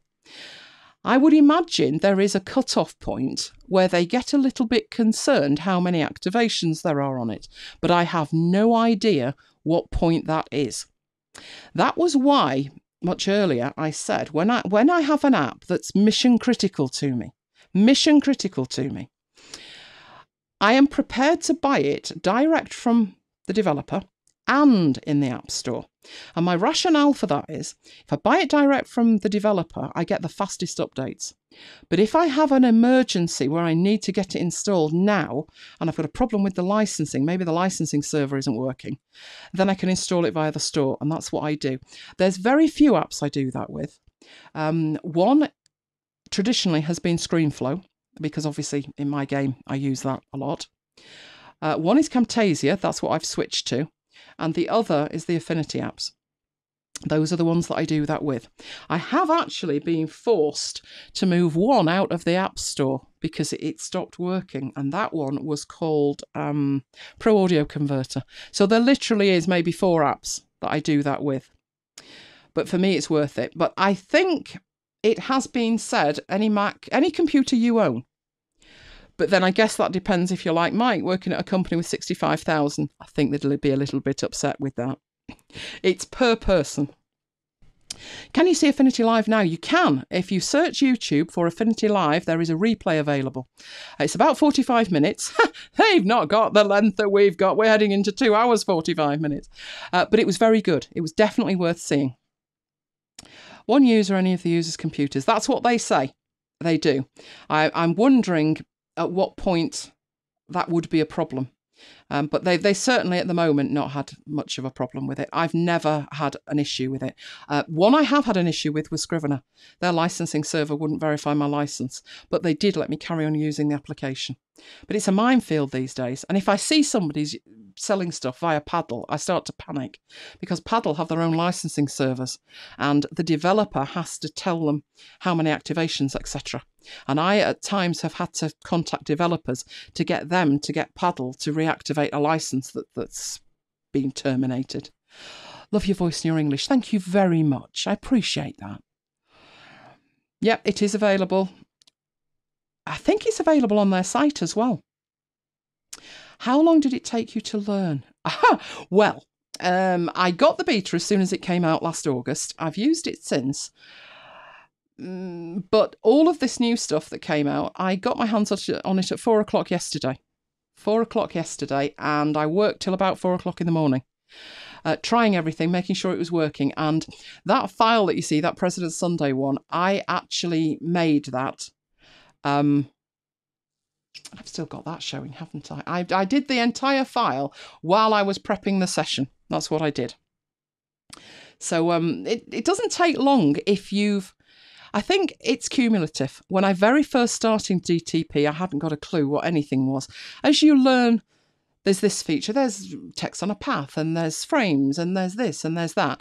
You start with the next application looking for it, and it's easier. So it's faster for me probably than somebody starting out, but only because I've got years of experience with other applications that do a similar job. Do I have a ScreenFlow tutorial? I absolutely do. I do. It's on my channel. I've got 2, I think. One was for version 7 and one was for 8. So there's a couple of tutorials on there. That was a Marmite tutorial, that one. The last one I did on ScreenFlow, people either loved it or loathed it. I have no idea why. One person said they didn't like the intro at the beginning because it was too long. And I thought the intro at the beginning was like all of 4 minutes. And it was explaining why you might want to buy it this way or that way. You love it or loathe it, apparently. But yes, there is a whole tutorial there on that. I'm thinking, did I do one on Camtasia? I talked about why I've switched to Camtasia on a MacBytes After Hours. There is a playlist on my YouTube channel called MacBytes After Hours. If you look at the running order underneath the video, it will tell you which one. Do you know what? You contacted me on Twitter, didn't you? Ping me on Twitter and I'll ping you a link back to the tutorial I did about Camtasia and why I switched. And there's 2 tutorials on ScreenFlow as well. I tend to buy via the App Store just for pure convenience of it. Yeah, and the family sharing. I don't use family sharing. I had a look at it and you couldn't share in-app purchases, which was a bit of a downer for me. But we decided we'd just keep everything separate, so Mike and I buy separate licenses. Yeah, I don't think there's a freelancer on the planet who doesn't love Affinity, if only for the fact they've poked Adobe, and Adobe now have to shift themselves rather than sitting on their laurels. But I know very many people use it because, you know, if your output's print-ready PDF, it works fantastically. It really works amazingly. Scrivener tutorial. Done a Scrivener tutorial. Done 2. Did Scrivener version 3 when it came out, and I did the iOS version the day that came out because I was on the beta program. So I was able to do it very early. So what you need to do is go to my channel and just search for Scrivener and you'll find them there. You've got skills. I'm very lucky. I have a job that I absolutely adore. I didn't always have a job that I adored. Some of you will know what my job was before. And I did not enjoy my job. I went all through school and came out of school and I had 2 choices. I was thinking of doing the law, and my mother said to me she was the first female computer programmer in the UK back in the 50s. And she said, I think you should work with computers. And I said, I think I should be a lawyer. Guess what? Mum was right. I went to London to read law. I went on and did a postgrad at Oxford. I then went on to the College of Law in Chester, and I became a lawyer. And I was a lawyer for 2 to 3 years, and I hated every second of it. And Mum was right. So I requalified as a Microsoft certified systems engineer. And then, that's the technical end, the very technical end. And then I decided I loved teaching people, and not many people wanted to know about systems engineer stuff. But hey, I can wire a mean network, I can. But I started, I knew a lot of software anyway, and I started doing more and more software, and I absolutely love what I do. I don't want to be a lawyer anymore, let's put it like that. Oh, Liverpool. I was in Liverpool about 3 weeks ago. I was there for a conference. I was there for 3 days, had an absolute ball. Been a couple of times before, but I managed to see more of it this time. We went to St George's Hall, which is near the museum. Fabulous place. Loved that. We had dinner at the Adelphi. We then, the next day, had dinner out at Aintree Racecourse, which was also fabulous. And then we headed over to Rainford, where we went to Lavender Farm, which they had a Dogs Trust Fun Day. And we had an absolute blast there as well. So I loved it. And it was really nice to see Liverpool were well into the swing of the football at the time. Not that Mike appreciated that, being a United fan. But I thought it was lovely to see all the flags flying. And there was Everton ones. I saw Goodison Park for the first time. Never been to a football match over there. The only thing that I missed, and I really wanted to go and see, was the Hillsborough Memorial. And I wanted to go see it because I worked on the case. But when I worked on the case, they hadn't built the memorial, and I wanted to go and pay my respects. And I didn't get a chance to do that. So I'll definitely be going back to do that. You are very welcome. Mum's always right. You're quite right. She was absolutely spot on, wasn't she? When you open Publisher and press New Document, there are options for columns and gutters. There are. Let me show you that. Let's go back to my iMac. I think Mike's here. We've been talking that long. Mike's back. Is that you? Oh, he's there somewhere, I'm sure. Well, either that or somebody's just walked in and then it's not Mike, which would be quite concerning. Right, we have here, let's have a look. I thought there were options. What were the options you're looking for? Columns and gutters. I thought there were. Hang on, let's have a look. Doesn't look like it. Right, there is options for margins. I'm guessing column-wise, this would be Y.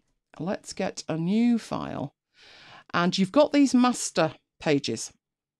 And you can put on these master pages, you can put your text frames. And in your text frames, you can put your filler text so we can see it. And then you can format your text frame. So we had that open, didn't we? I think I closed it. View Studio text frame, which is all of this. And this was where you could set up your gutter and your columns. So instead of setting it up at that level, which is the document level, you set it up at master page level. So that's how you would do that. I'm glad I followed my passion as well. I am very, very lucky. And I'm lucky to be able to share it with everybody as well. It is Mike. He's back. We're still live. We've got Paul with us and the gang. I said after an hour... I've been watching you. Oh, have you? Yeah. Oh, Mike's been watching me as well. And I said, should we carry on? This was about an hour 20 in, and it was yes. Can you imagine the snotograms I'm going to get in the comments of people? This is far too long. I can't watch that. I want a 6-minute tutorial. And at the end of it, I want to know everything. I get comments like that. I'm telling you. But you know what? I'm going to blame you guys. Oh, you encouraged me to carry on. But I think we've had a ball. I think we've had an absolute blast. Hopefully some of you will make it tomorrow night to the after hours, which is, I was trying to explain what after hours is. And it was very difficult. It's sort of Mac stuff with a lot of humour. Well, I do a podcast as well. I do a podcast called Mac Bites, which is all Mac things. If you've never given that a listen, that's well worth a laugh. We have 2 iPhones talking to each other. They're the stars of the show, I'm telling you. Page layout designs like objects. Ooh. I'll have to have a look at that. I will have to have a look at that. It doesn't look like it from that file new. Unless there's different options. When you go to different settings in here. Like press ready. But I'm not seeing it. I am not seeing that. No, I've got margins and I've got bleed. I do not seem to have other things. I will have a look at that and we'll find out. Right, so, well, you can always download the trial. I'm glad you've enjoyed it, Bill. I'm glad you enjoyed it. Lovely to talk to you. You can always, if you want to know more about the stuff that I'm doing in the future, sign up to my newsletter, which is elainegiles.com/VIP. You can find that at the end of any of my videos. Or just mail me. Just mail me. Just go to the website and send me a mail. Everybody should send me a mail and it'll ask me at least one question. And that way we've got some stuff to come back to and do another one with. However, now, is it Andrew? I'm wondering what the T stands for. But Andrew's interested. Well, Andrew's got about 15 hours of tutorials now keyed up to watch. Because every time he said there's this one, and I've done one. I've done Scrivener. I've done Scrivener for iOS. I've done ScreenFlow. I've done ScreenFlow for iOS. Not iOS. ScreenFlow. I did two. I did two. Ah, you're on Twitter, right? Well, ping me on Twitter and then I can follow you back. Can't say fairer than that, can I? Right. Do you want to say hello, Mike? Hello. You'll be on my microphone. You're not on yours. I'll cut you off. Oh, right. You'll have to come over to here and say hello to everybody. You're very welcome. Hello. Excellent. You're very welcome, Sven. Right, I think we better call it a night before we hit the 3-hour mark, hadn't we? Well, I hope you enjoy them, Andrew. I do. So anybody who's on here wants to meet up with me on Twitter, ping me on Twitter, and we can follow each other. That would be excellent. So, last call for questions. I'm assuming we are all questioned out, but if not, let me know. I've got at least 3 ideas for new tutorials that you want to see, and I'm sure there's scope for project-based stuff for Affinity Publisher. And I'm sure as they bring out extra features, we can revisit that as well. And I'm pretty confident the list I had in front of me that I didn't end up sticking to in the slightest. There was a load of stuff on there that I've not actually covered as well. Because as I'm looking at it, I'm thinking you are never going to squeeze all this in, woman. You're not. No. Well, we'll do some project-based demos. That's the best way forward. Right. I'm loving that, Sven. My mum can't believe I just spent watching 3 hours on a DTP programme. And that's on top of the hour and a half that the other one is that you may or may not have seen yet. But it's exciting, isn't it? It's nice when they bring out applications that you really think have got a strong future and that can help you do your job. Anything that enables you to do your job, got to be a good thing. It's got to be a good thing. I mean, this year, with what Mike's doing, I've got a lot of printing, publishing and documents to create, and I'm finding it quite stressful that there's that many of them. But if I had to use InDesign for that, I'd have given up the will to live way before now. So I'm quite happy that I'm using this one, and every document that pushes you a little bit further and a little bit further, you find out what the application is capable of. And I saw a comment on a video, it wasn't one of mine, and it said it's very primitive. And I thought, do you know what? It's only as primitive as you choose to let it be, because the integration with Designer and Photo, there are things it doesn't do. But primitive is unkind, because there's things that it does that the Adobe apps don't do. They're nowhere near. So from that perspective, if it doesn't do 5 things that I need it, in air quotes, to do, I can guarantee the 95 things it does do saves me enough time that I can find another way to do the other 5 that it doesn't. Right. I have to watch the replay. I wonder if Sven will make his mum watch the replay. That could be good. Oh, first live session. Excellent. Excellent.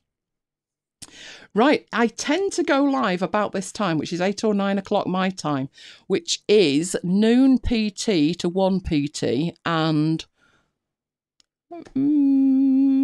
is it? It's 3 to 4 Eastern. There you go. Right, project-based, I promise. Okay, I've got lots of projects coming up, so project-based, not going to be a problem. Not going to be a problem.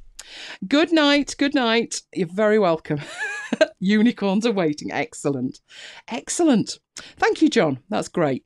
Well, I'm going to head off. I am not going to pass the 3-hour mark, or YouTube will start charging me or something. No, we're going to head off. Now, we always head off to have something to eat. So I'm hoping for a very nice fruit salad. And I hope wherever you are and whatever you're doing, you're going to have a wonderful rest of the night or a wonderful rest of the day. And I will see you next time, which is tomorrow if you want a bit of a laugh. Other than that, sign up to the newsletter or follow me on YouTube and you'll get a ping. Hit that notification icon and you will be notified when I am going live. And the next time I am going live is going to be with something Affinity-ish. Can't say fairer than that. Okay, Sven, thank you very much. Goodbye. It has been great. I've really enjoyed your company. Thank you very much, people. Thank you. So it's good night from me.